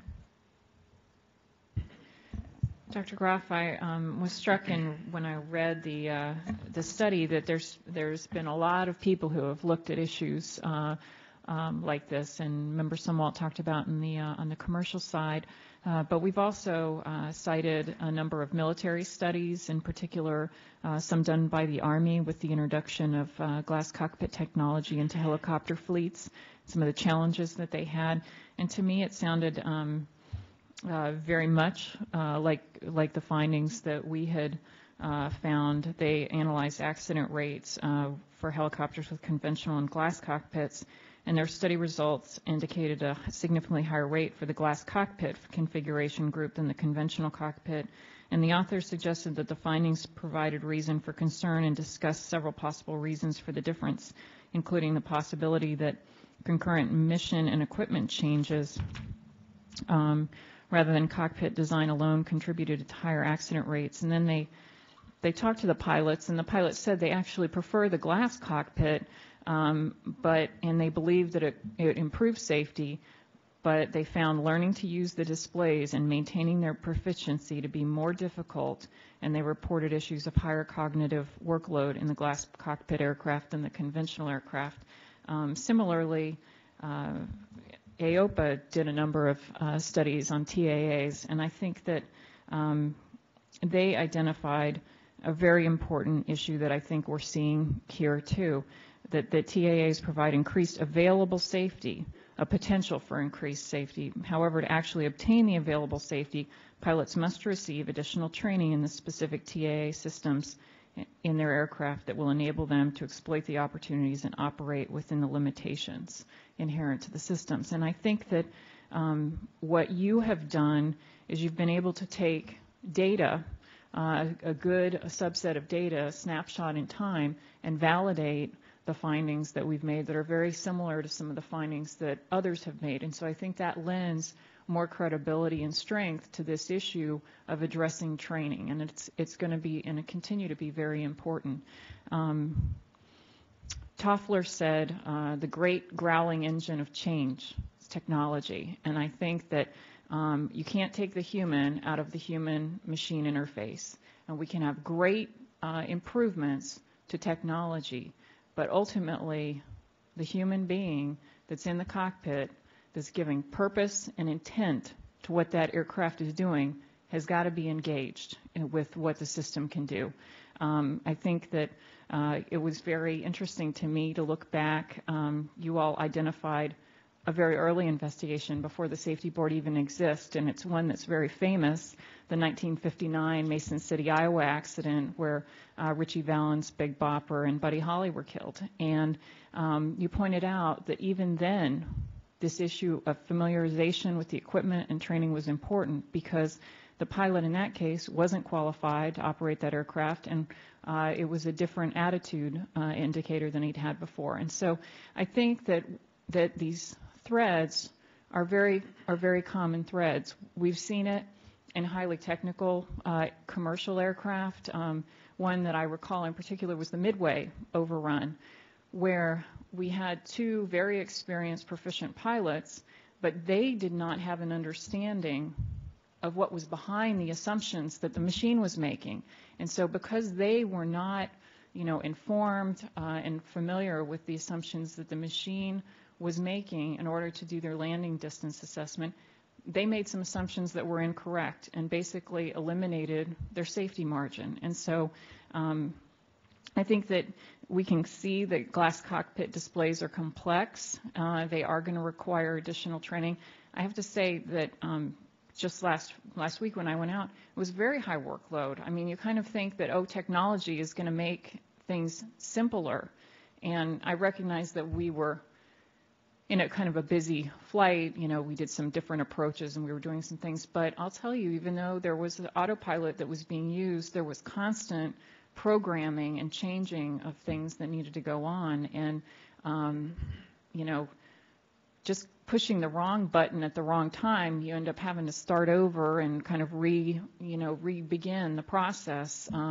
And I think familiarity and experience would definitely pay off, but I think even then there's an potential for over-reliance, and I think Member Sumwalt talked about the CFIT accidents, and I think that not just our investigations, but looking at some of the other reports that other folks had done, including the AOPA report, one of the areas where they talk about is potentially an over-reliance on the technology, about getting into weather conditions that because you think you have this weather tool there that can help you get around it, you maybe take more risks than you would have in a conventional aircraft. So I think kind of guarding against those types of things is going to be a big challenge for us. But I apologize, I do have some questions in here. And I know it was a lengthy monologue to get there. But one of the things that was interesting to me was the training issue, and Member Sumwalt asked about this. But if many aircraft are out in this fleet for decades, they're likely going to change owners. And so this issue, and I recognize you didn't know how much the standalone training that might be required by insurance would be, but it seemed like we had real gradations between the type of training that people could get. And I wonder if not only kind of from a cost perspective, but for the cost value perspective, if you have some comments. There's factory type training, maybe simulator training, PC based training, and all of these things could fill a gap for an aviator. But the gradation is going to be very different about what you're going to get, the quality that you're going to get, and maybe the oversight that you would get, or maybe someone making sure that you're proficient. If you're doing it at home on your own PC, and you're making mistakes, the question is are you going to recognize that? So do you have any comments about the different types of training that would be available as far as cost and value? I think you're right that there's a wide variety of training out there. You can train in a flight school, or you could train at a local airport with a flight instructor. There's a wide variety of training. I know we mentioned briefly in the presentation the FAA's FITS initiative, and one of the things they have done is they have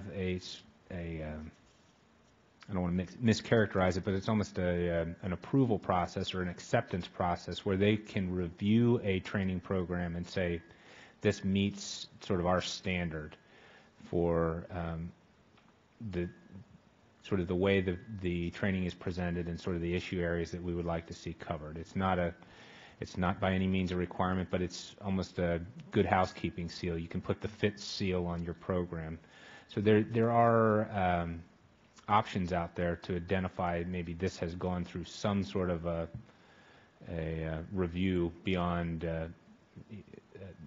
another option that may not have been reviewed. There are a large number of third-party vendors of training programs as well that you can get training materials, but there is a big range, and it's sort of up to the pilot to decide. And is there anyone who looks at the quality of that training to make sure that it's adequate?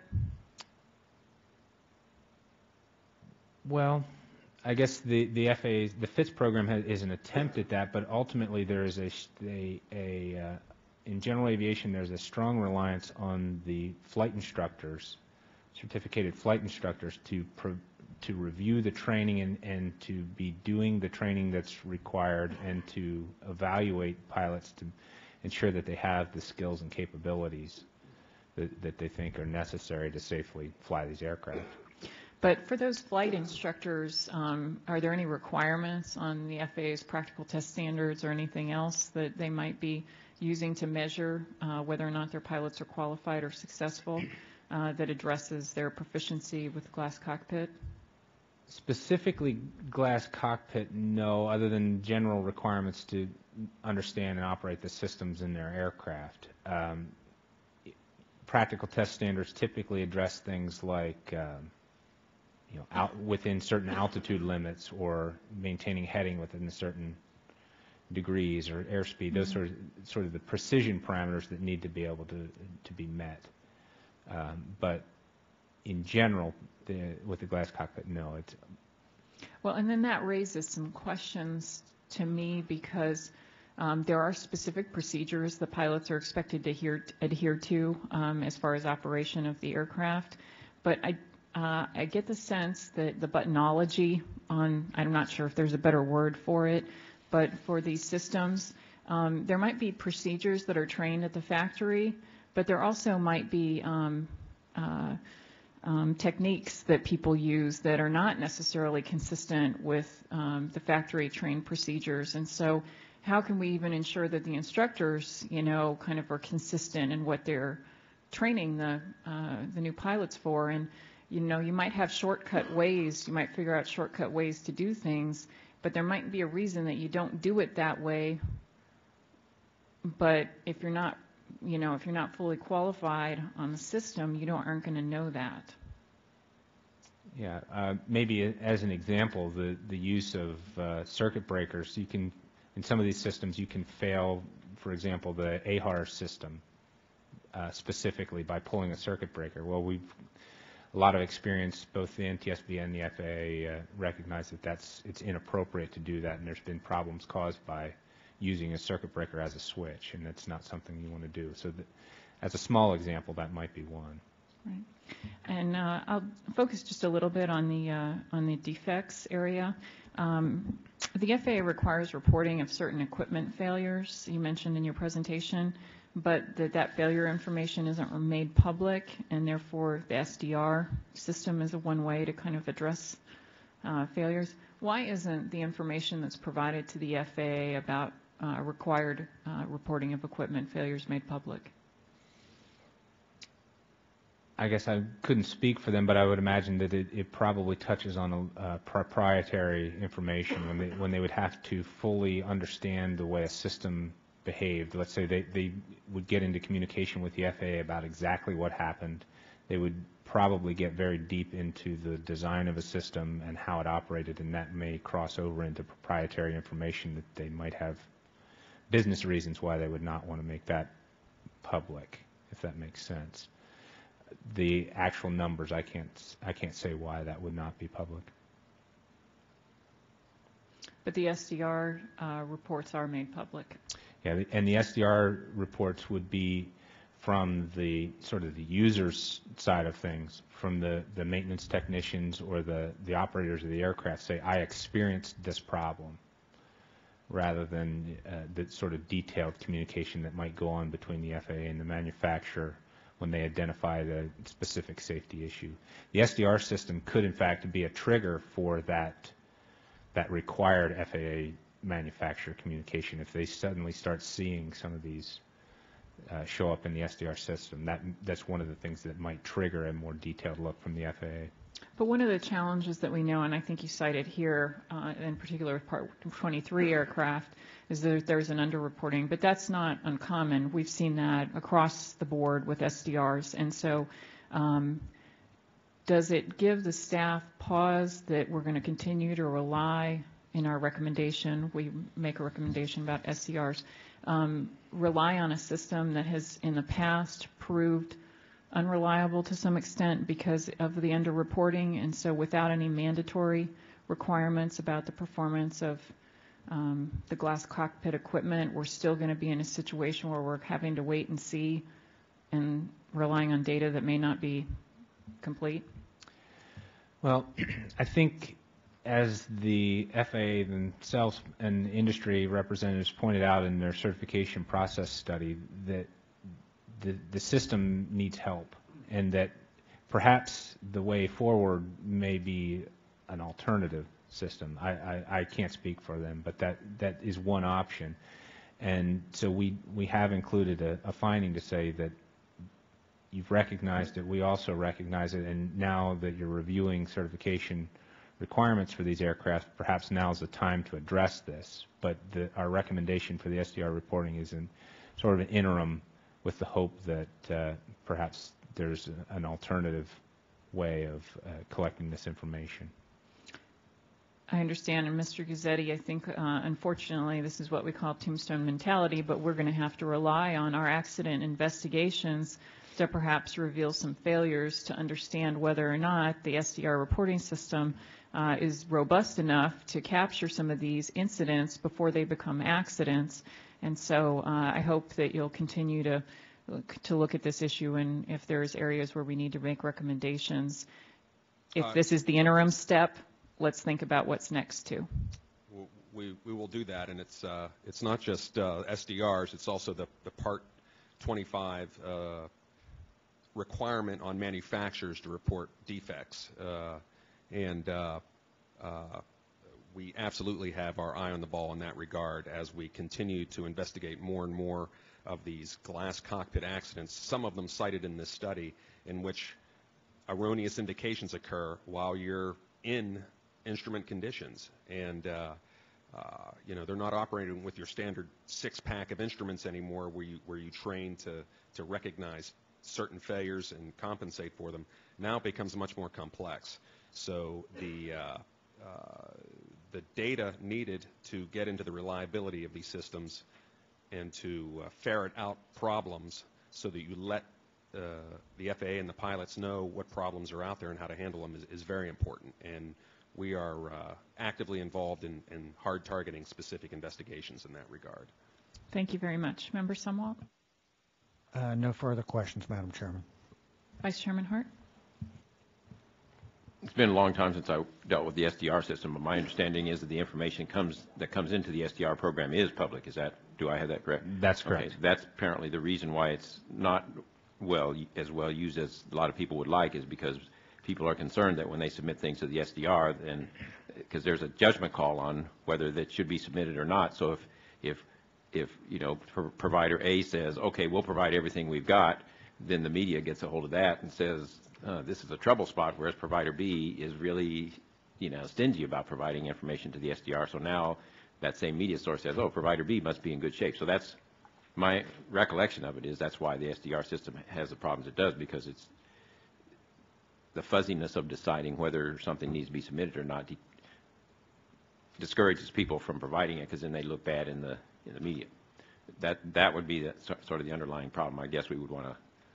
I know this issue is not SDRs as such, but that would be one of the issues we'd want to look at. One of the remedies, though, for I'm a little bit nervous about having the regulatory machinery in on requiring certain training as opposed to the insurance community. It would seem to me the insurance community, as you mentioned, their remedies are much more surgically focused to that specific pilot and that specific equipment. It seems to me we'd want to engage the insurance community if we want to look for a real solution to make sure that people are trained in the equipment they're flying, because the equipment there's so much of it, and it changes so rapidly that I'm thinking that a more appropriate focus might be to engage the insurance community rather than try to see if the regulatory machinery is the appropriate way to do it. Yeah, do you have any thoughts on that? I guess from the discussions I had, they recognize that it's a business decision whether to extend coverage, and what they require when extending that coverage may be as much as their history with an individual. There can be a lot of things that go into that, and they may make certain business decisions about whether to extend coverage because they're competing with other insurance providers. So perhaps the decisions that go into the requirements they have may be a little bit different than FAA or a regulatory requirement. There is also the phenomena out there of self-insuring, that it is possible to fly an aircraft without insurance if you would so choose, and then you would have no requirement. I think it might be interesting as we look to future steps in this to try to see if we can get the insurance community engaged with us in determining the most effective way to make sure that people are properly trained in the equipment that they're flying. As a renter pilot myself, I know that I have to get checked out in every specific airplane, and that means I'm going to have to satisfy somebody that I can fly, if it's got glass cockpit, that I can fly with that glass cockpit in it. So I'm thinking that that's a much more flexible and surgical way to address the issue than the broad, cumbersome regulatory approach that the FAA has. So I would suggest that as we look into this in the future, we engage the insurance community to work with us and seeing if we can come up with a remedy that works. One thing to add to that, I do know that several of the manufacturers actually, the manufacturers do work very closely with the major insurance providers as well to sort of either adjust their sort of recommended requirements. Right. Okay. Thank you. That's all for me.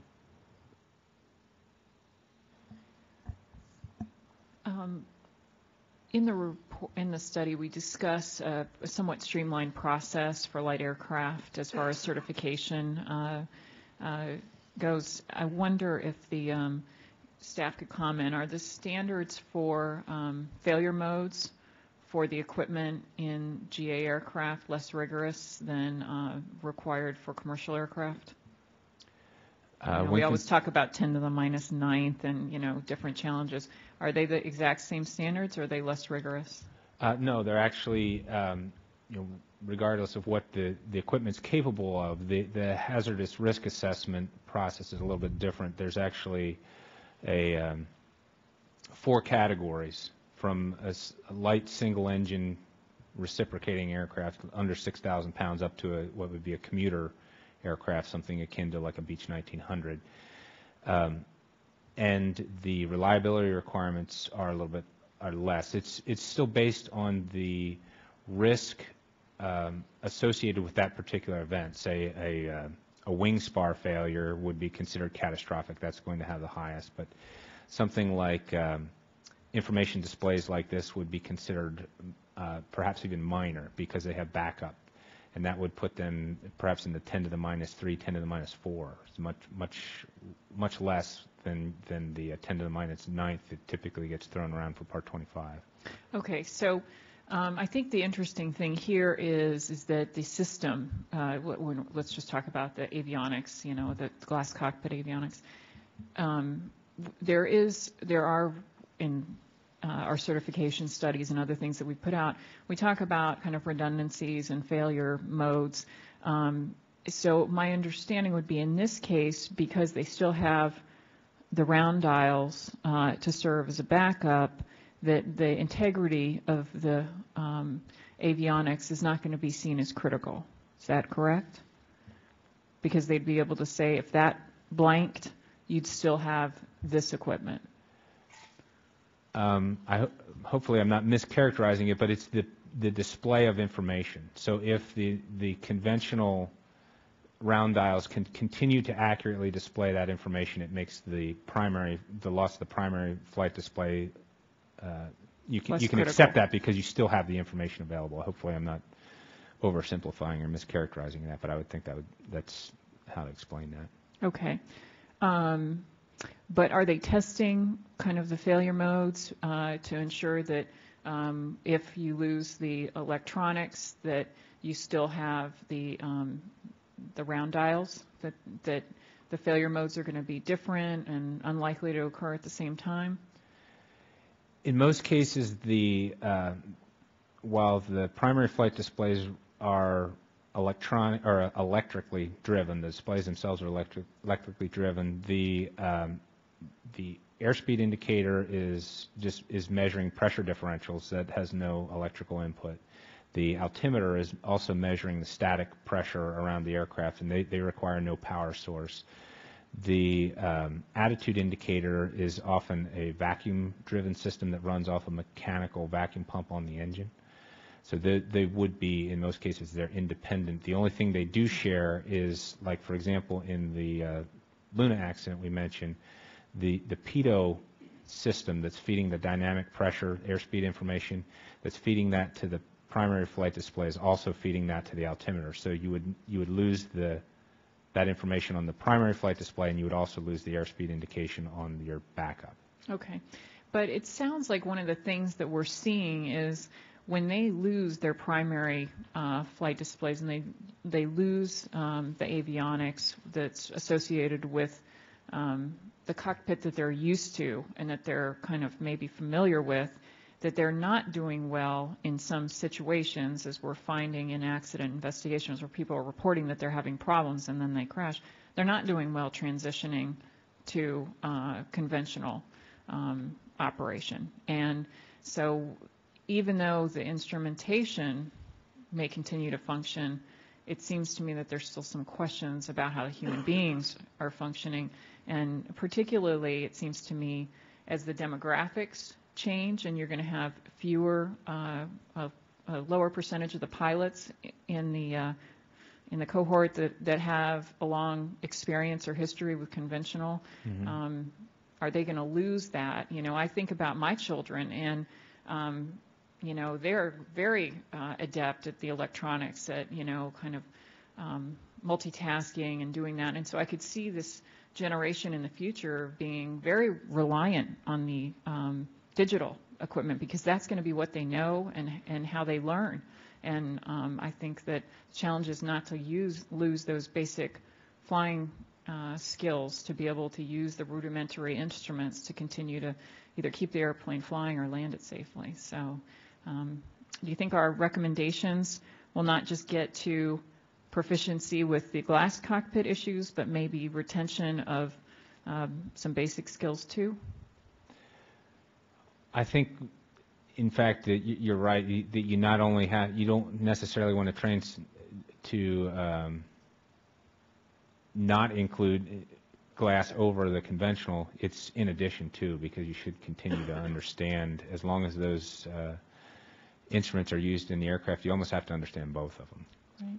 Chairman Hersman, if I could add to your concern regarding failures in the glass cockpit for these pilots and the need to rely on conventional backup instruments.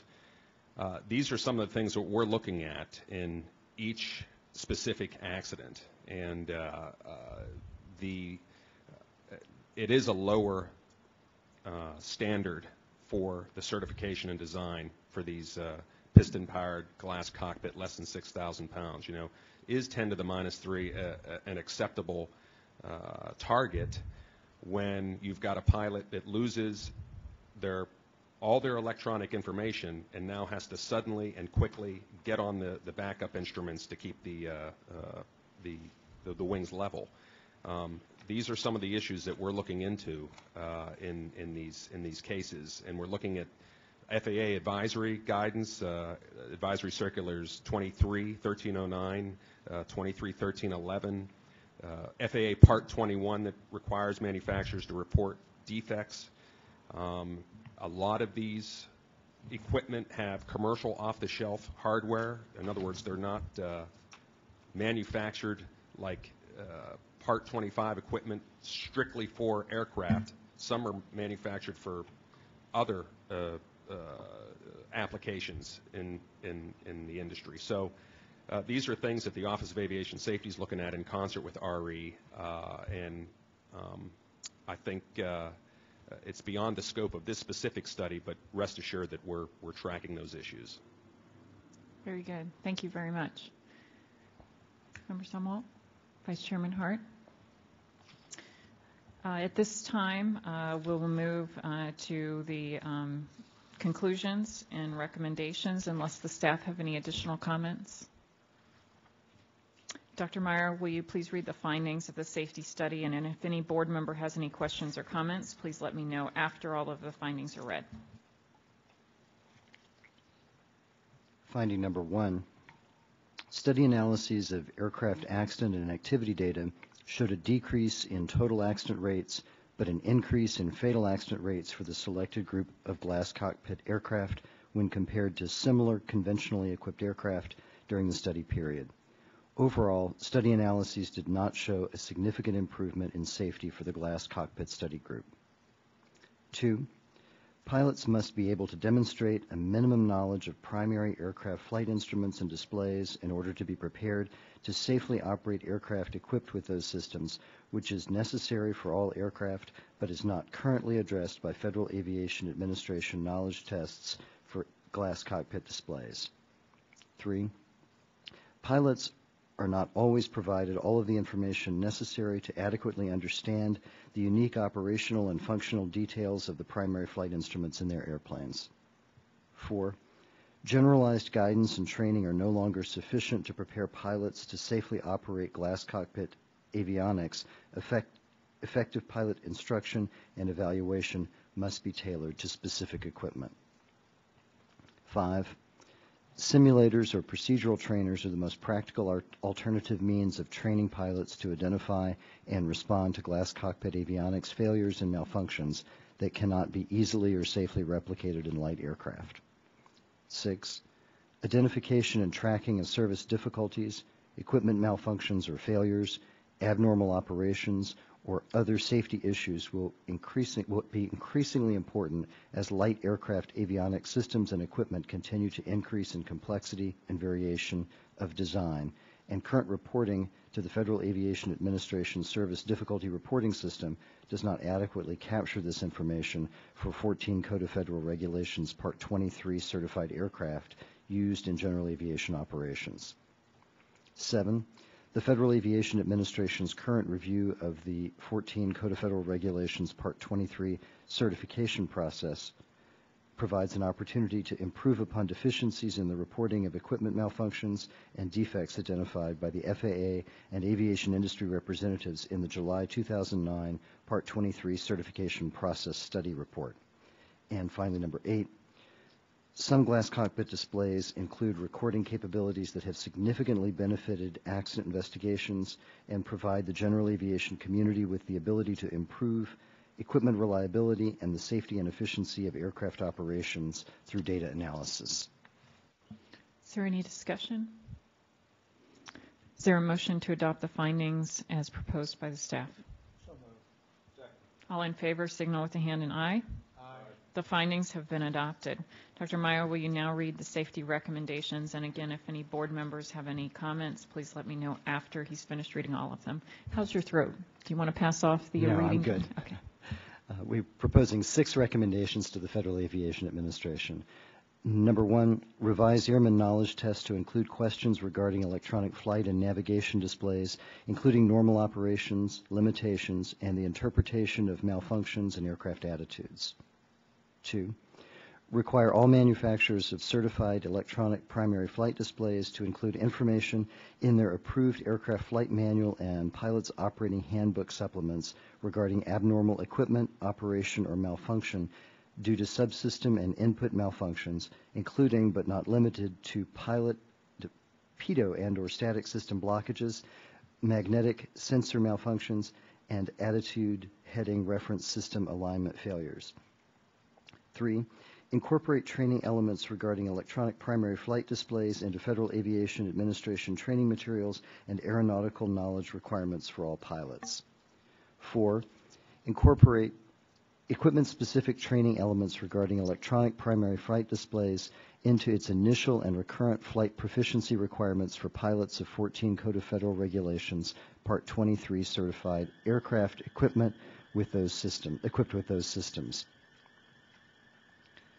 Number 5, develop and publish guidance for the use of equipment-specific electronic avionics display simulators and procedural trainers that do not meet the definition of flight simulation training devices prescribed in 14 Code of Federal Regulations, Part 60, to support equipment-specific pilot training requirements. I believe what we're hearing in the background is a car alarm and is not a fire alarm that's associated with this facility. There we go. The last recommendation is number 6. Inform aircraft avionics maintenance technicians about the critical role of voluntary service difficulty reporting system reports involving malfunctions or defects associated with electronic primary flight, navigation, and control systems in 14 Code of Federal Regulations, Part 23, certified aircraft used in general aviation operations. I noted that the managing director caught the pilot blockage is really a pitot blockage, and so we'll reflect that typographical error in the second recommendation as corrected. Is there any discussion?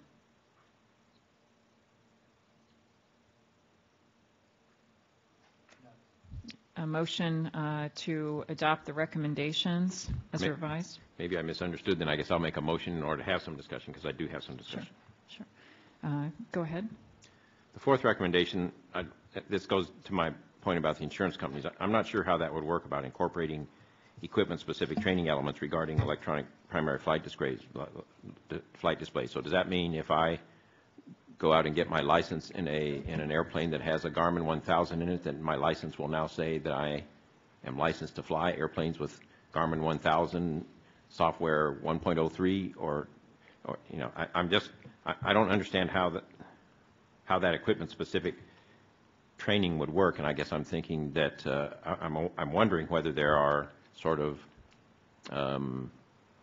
let's call it modes of displays or modes of operation that could be trained to as opposed to equipment-specific, because as I mentioned before, there's so many types of equipment, and then the equipment itself changes with each upgrade in the software, because when I flew the Garmin 1000 the first time, it didn't have the synthetic vision that it has in it now that I'm flying now. So would I have had to get, you know, a new endorsement in my license or something in order to fly with the synthetic vision when I already? So these are some of the questions I have. I'm just not sure how. I like the equipment-specific idea, but I think it's much more appropriate for insurance company engagement or some other more flexible, more surgical response than regulatory engagement by the FAA. So that's my issue about the fourth one. Staff comments?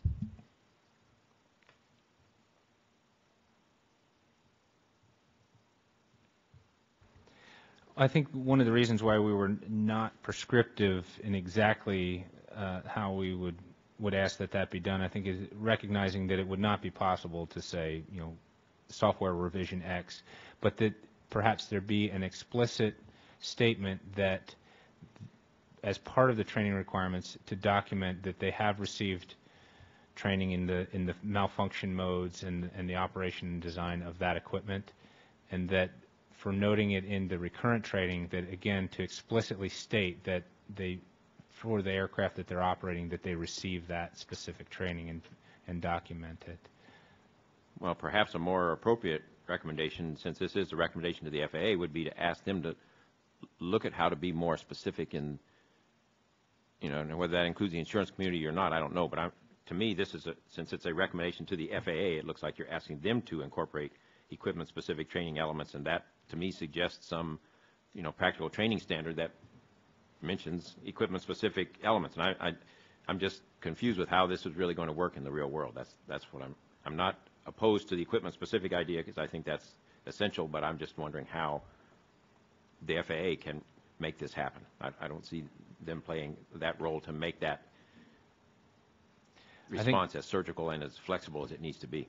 I think perhaps what the way the requirement may read would be to receive the training with the equipment installed in the aircraft, and then certainly in terms of providing the training or specifying what that training is, I think they would have to rely on the manufacturers of those systems to provide that information and define what that is.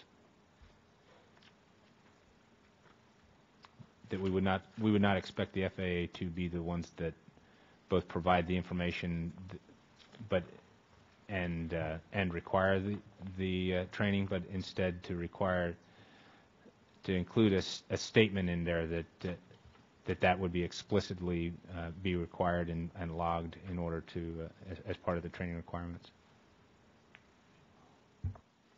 And Vice Chairman Hart, my two observations on that recommendation.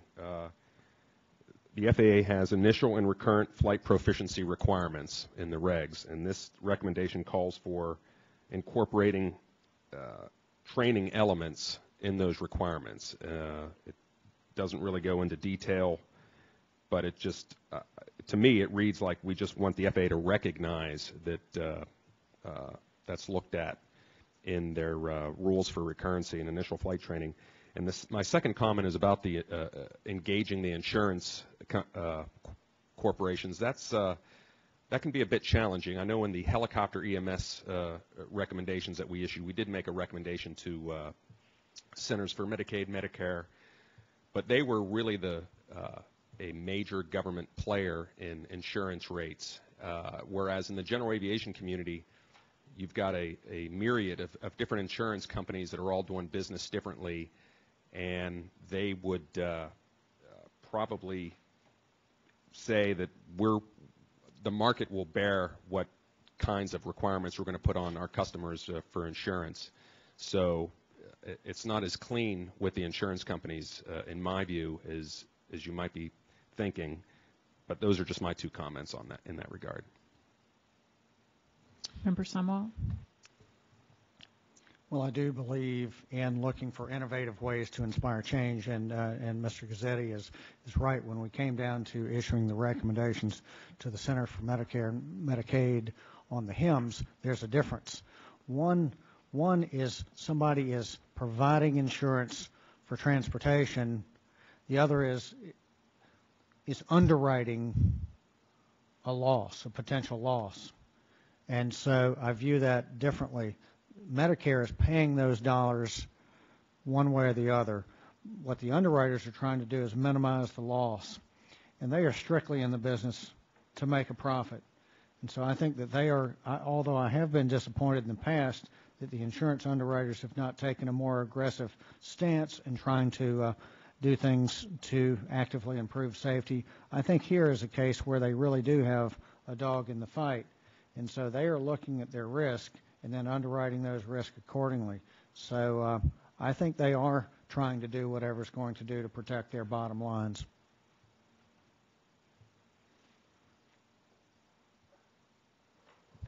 Vice Chairman Hart, do you have any other comments? No, I guess I'd like to end up with having, when I read this recommendation, literally it's incorporate the specific training elements in the initial and recurrent flight proficiency requirements. So that makes me think I'm going to pick up a practical test standard booklet, which then is a regulatory document. By the way, it's changed by regulation, I guess. I think that's how it works.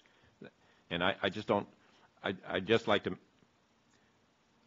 to have this recommendation be written in a way that asks the FAA to work with whoever it needs to work with collaboratively. Maybe that's the insurance community. I think Jeff Gazzetti has some good points. Maybe it's not. I don't know. But I think they need to explore how to respond to this reality that things are changing rapidly and substantially, and how are they going to keep up with that in keeping the system, keeping from having those changes degrade the safety of the system. That I'm just trying to figure out a way to do that, because the way it's written now does not, it is much too specific in terms of what the FAA has to do, and I just don't understand how that would really work.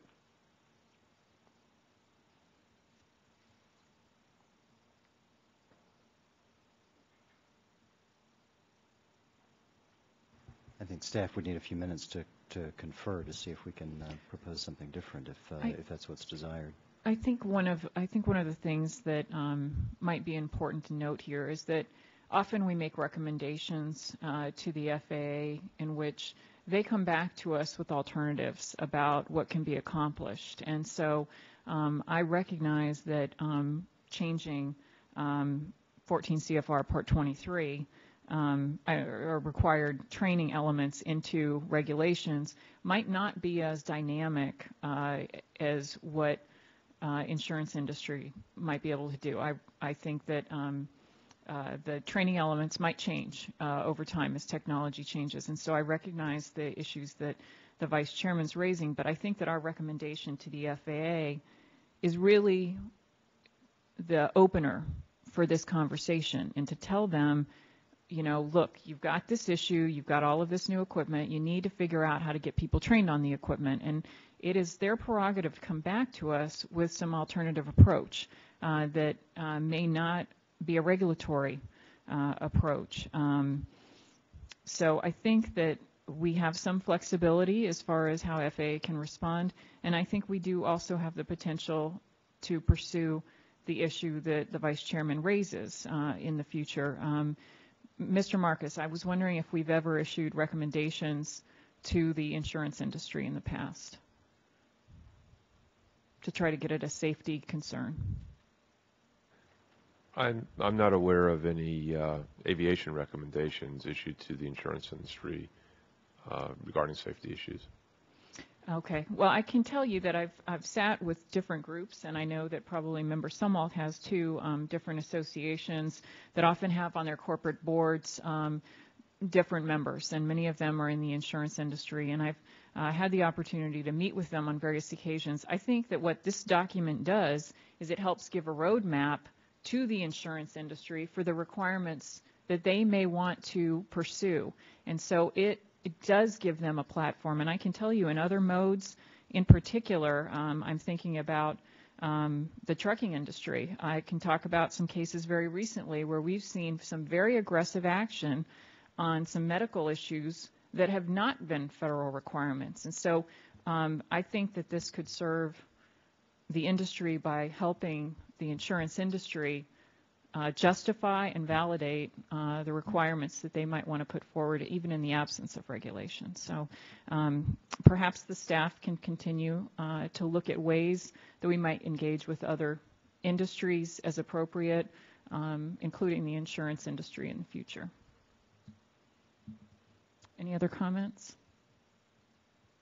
No, I think those are very well taken comments. Certainly, with respect to the manner in which the FAA sets proficiency requirements for aircraft, in receiving a recommendation like this, the FAA would certainly be at liberty if it finds that its processes are not nimble enough to keep up with the current influx of glass aircraft in the current general aviation fleet. Certainly the FAA would be at liberty to propose different methods of compliance with this recommendation, or perhaps it would be their prerogative to adjust the ways in which they set proficiency requirements, and if they wish to partner with outside entities that might have an interest in this, certainly we would be able to consider that as alternative action in judging their response to the recommendation. Dr. Groff, you also mentioned, I thought in your presentation, that the insurance industry is already doing some of this, that some training for certain providers is required. Well, in general, anytime to get insurance coverage, in most cases, if you buy a new aircraft, you're going to have to get a certain amount of training in that aircraft. One of the things we found is that they may or may not even know the displays that are in the aircraft, particularly in the case of a retrofit. They may or may not know that if you were to upgrade them. So with regard specifically to the displays, I think in the more likely cases they go by the airframe itself than the avionics. But perhaps now they will be asking Maybe.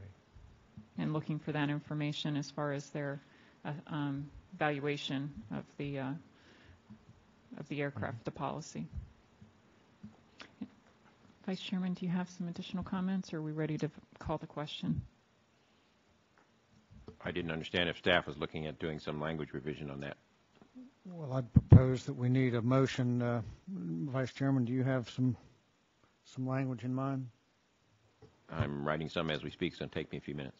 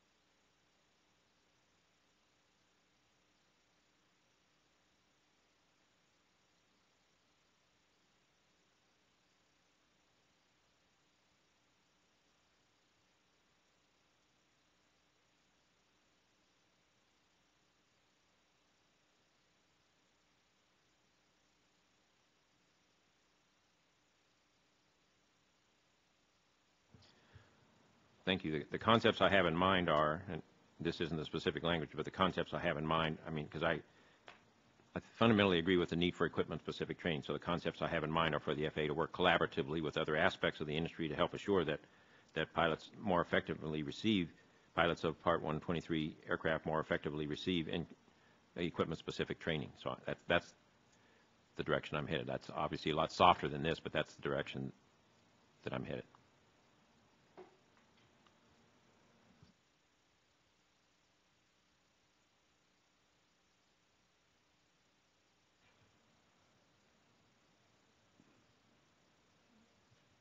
I'm suggesting that as it's worded, it's not really workable in the real world, and I'm reluctant to send a recommendation that we know when we send it is not really workable in the real world. I'd be glad to second something if I had a motion. Does staff have any suggested language, or do you want me to read something? In all candor, I'm not sure that we're down here as clear as we could be on exactly what we're trying to do to improve on this recommendation. I mean, I think we don't disagree with you that this would require some effort on the part of the FAA to figure out how to actually bring about the change that we're asking for. And we certainly could find a place in here, I think, if given a moment, to add a concept of, collaborating more appropriately with other aspects of the aviation industry. But I don't know that down here we're fully aware of what aspect you're trying to improve on, so I'm a little concerned we might miss the mark. The specific concern is that, to me, incorporate equipment-specific training elements in the initial and recurrent flight proficiency requirements suggests that we're asking them to create a piece of paper like the practical test standard that says you must be trained in the specific equipment that you're going to fly. So that means when you get your license is going to say your license is endorsed to fly Garmin 1000 version 1.06. If you want to fly version 1.07, you need to get another endorsement on your license, and that's, to me, is not a workable solution. And I know that's not what you intend, but that's the way I think this recommendation can easily be read.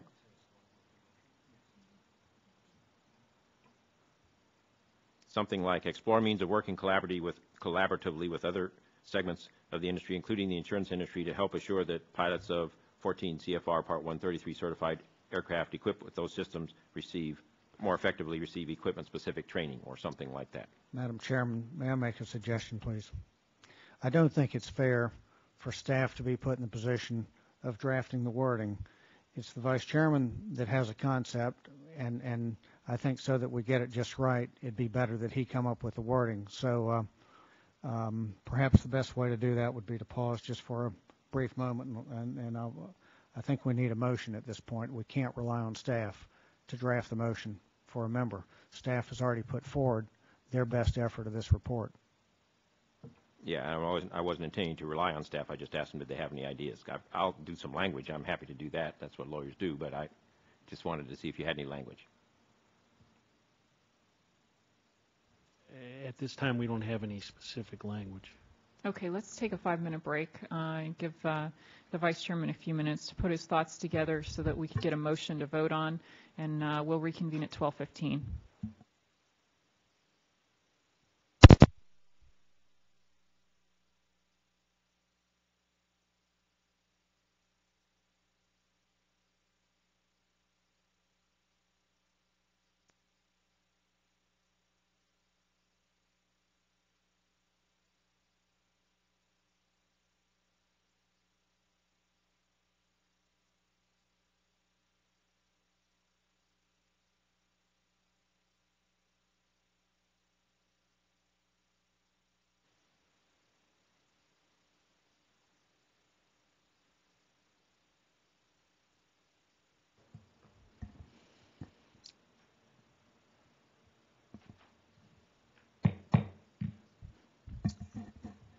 Is there any further discussion before we take a vote?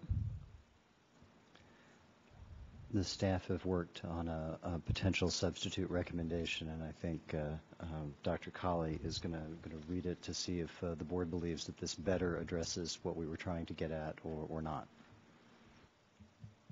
If I could insert on process, I believe what staff is proposing is language to capture the Vice Chairman's intent. If it accurately captures his intent, he can make a motion that it be considered, and if seconded and voted, it would be adopted. But until that point, it would not be the decision of the board. Dr. Colley, can you please, when you read it slowly for those of us who haven't heard it yet? Yes.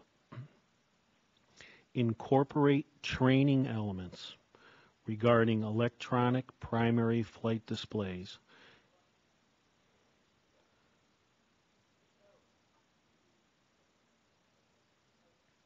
All right, sorry. You just struck equipment specific. Yes. Okay. I'll start from the top again.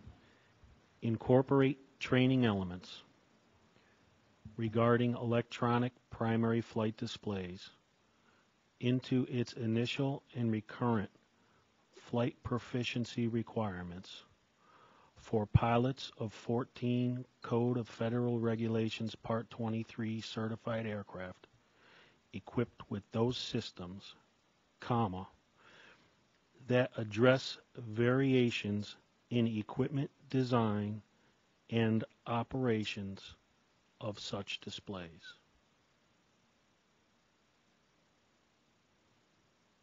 Could you read after the comma again? Right. After the comma, it says that address variations in equipment design and operations of such displays.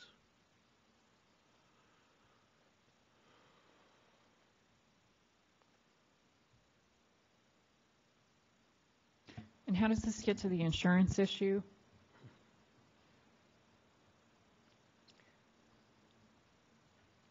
We were not specifically addressing the issue with regard to insurance, but we were trying to address the Vice Chairman's concern about there being a call for equipment-specific training that he felt that was not appropriate for this particular recommendation. My insurance suggestion was just a way to try to address these variations, but I think their language has accomplished that, and whether the FAA wants to bring the insurance community into that or not would be up to them, or other aspects of the industry, however they want to do it. But the point is I think this accommodates the need to address the variations in equipment design without suggesting that your license is going to say, I have now gotten my private license in a Diamond DA40 with Garmin 1000 version 1.07. That language addresses the concern that I raised, and thank you for writing it for me.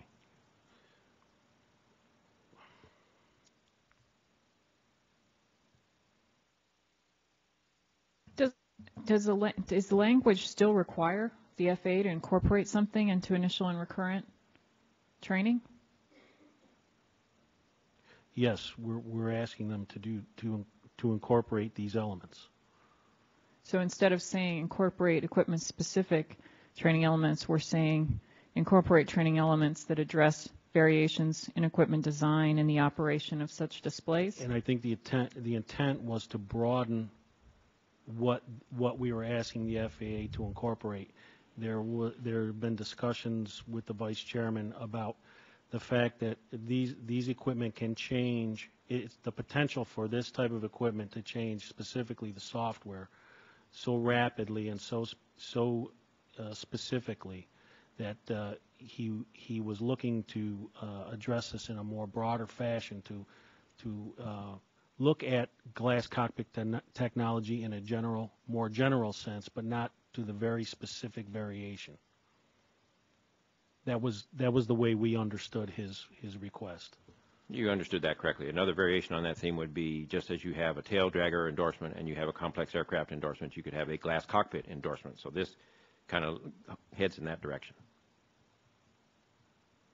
without specifically saying an endorsement. But I mean, that's the idea, is to train you in this equipment to the extent it varies from what you've been tested in and what you're going to see, but you still understand the broad parameters of the way this stuff works, kind of thing. And I think you have your language. We had envisioned in our memo back on the original comment, we had envisioned that that our original recommendation, in fact, would not be so prescriptive and so specific, but would just in fact address general concepts, because currently there is a void in any of this type of training in both initial and recurrent.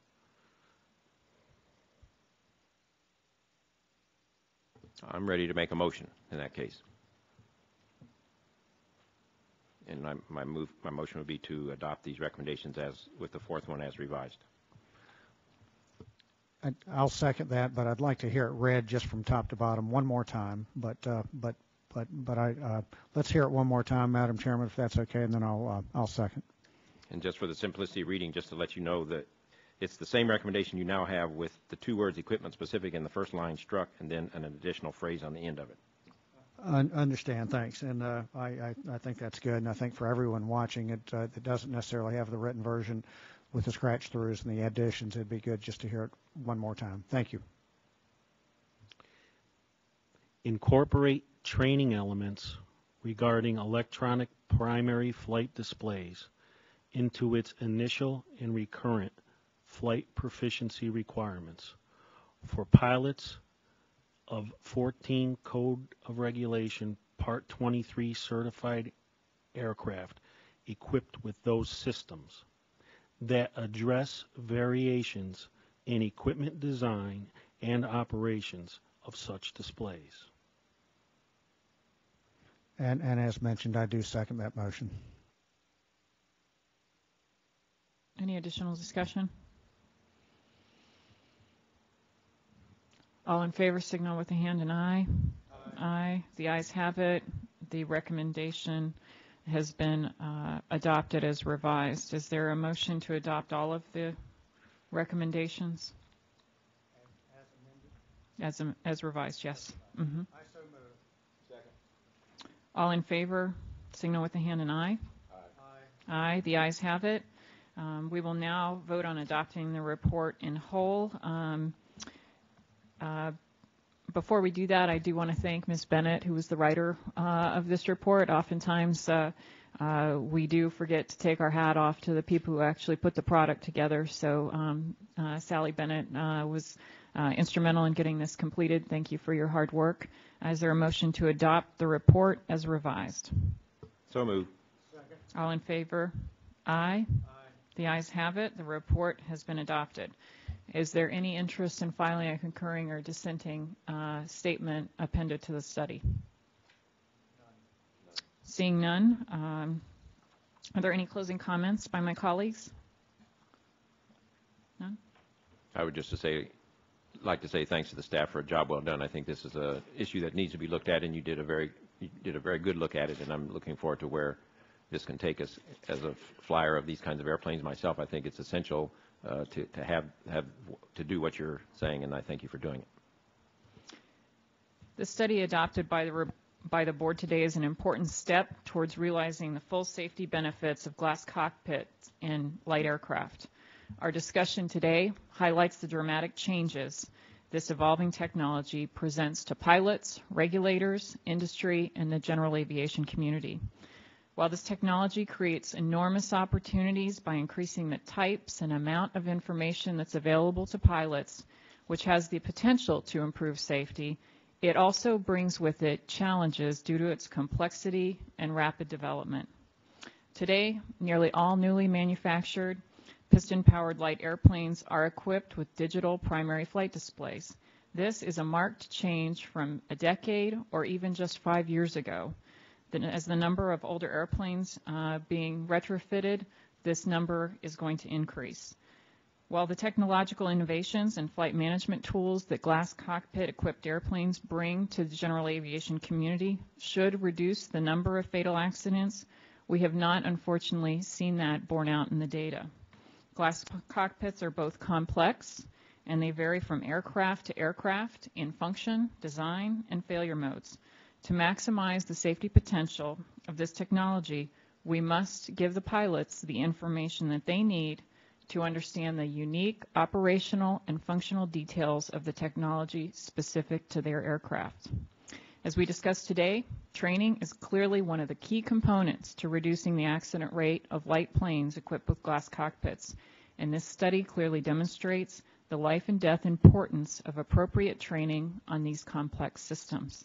We know that while many pilots have thousands of hours of experience with conventional flight instruments, that alone is not enough to prepare them to safely operate airplanes equipped with these glass cockpit features. The data tell us that equipment-specific training will save lives. So to that end, we've adopted recommendations today that are responsive to the data. Recommendations on pilot knowledge, testing standards, training, simulators, documentation, and service difficulty reporting so that potential safety improvements that these systems provide can be realized by the general aviation community. This meeting is adjourned.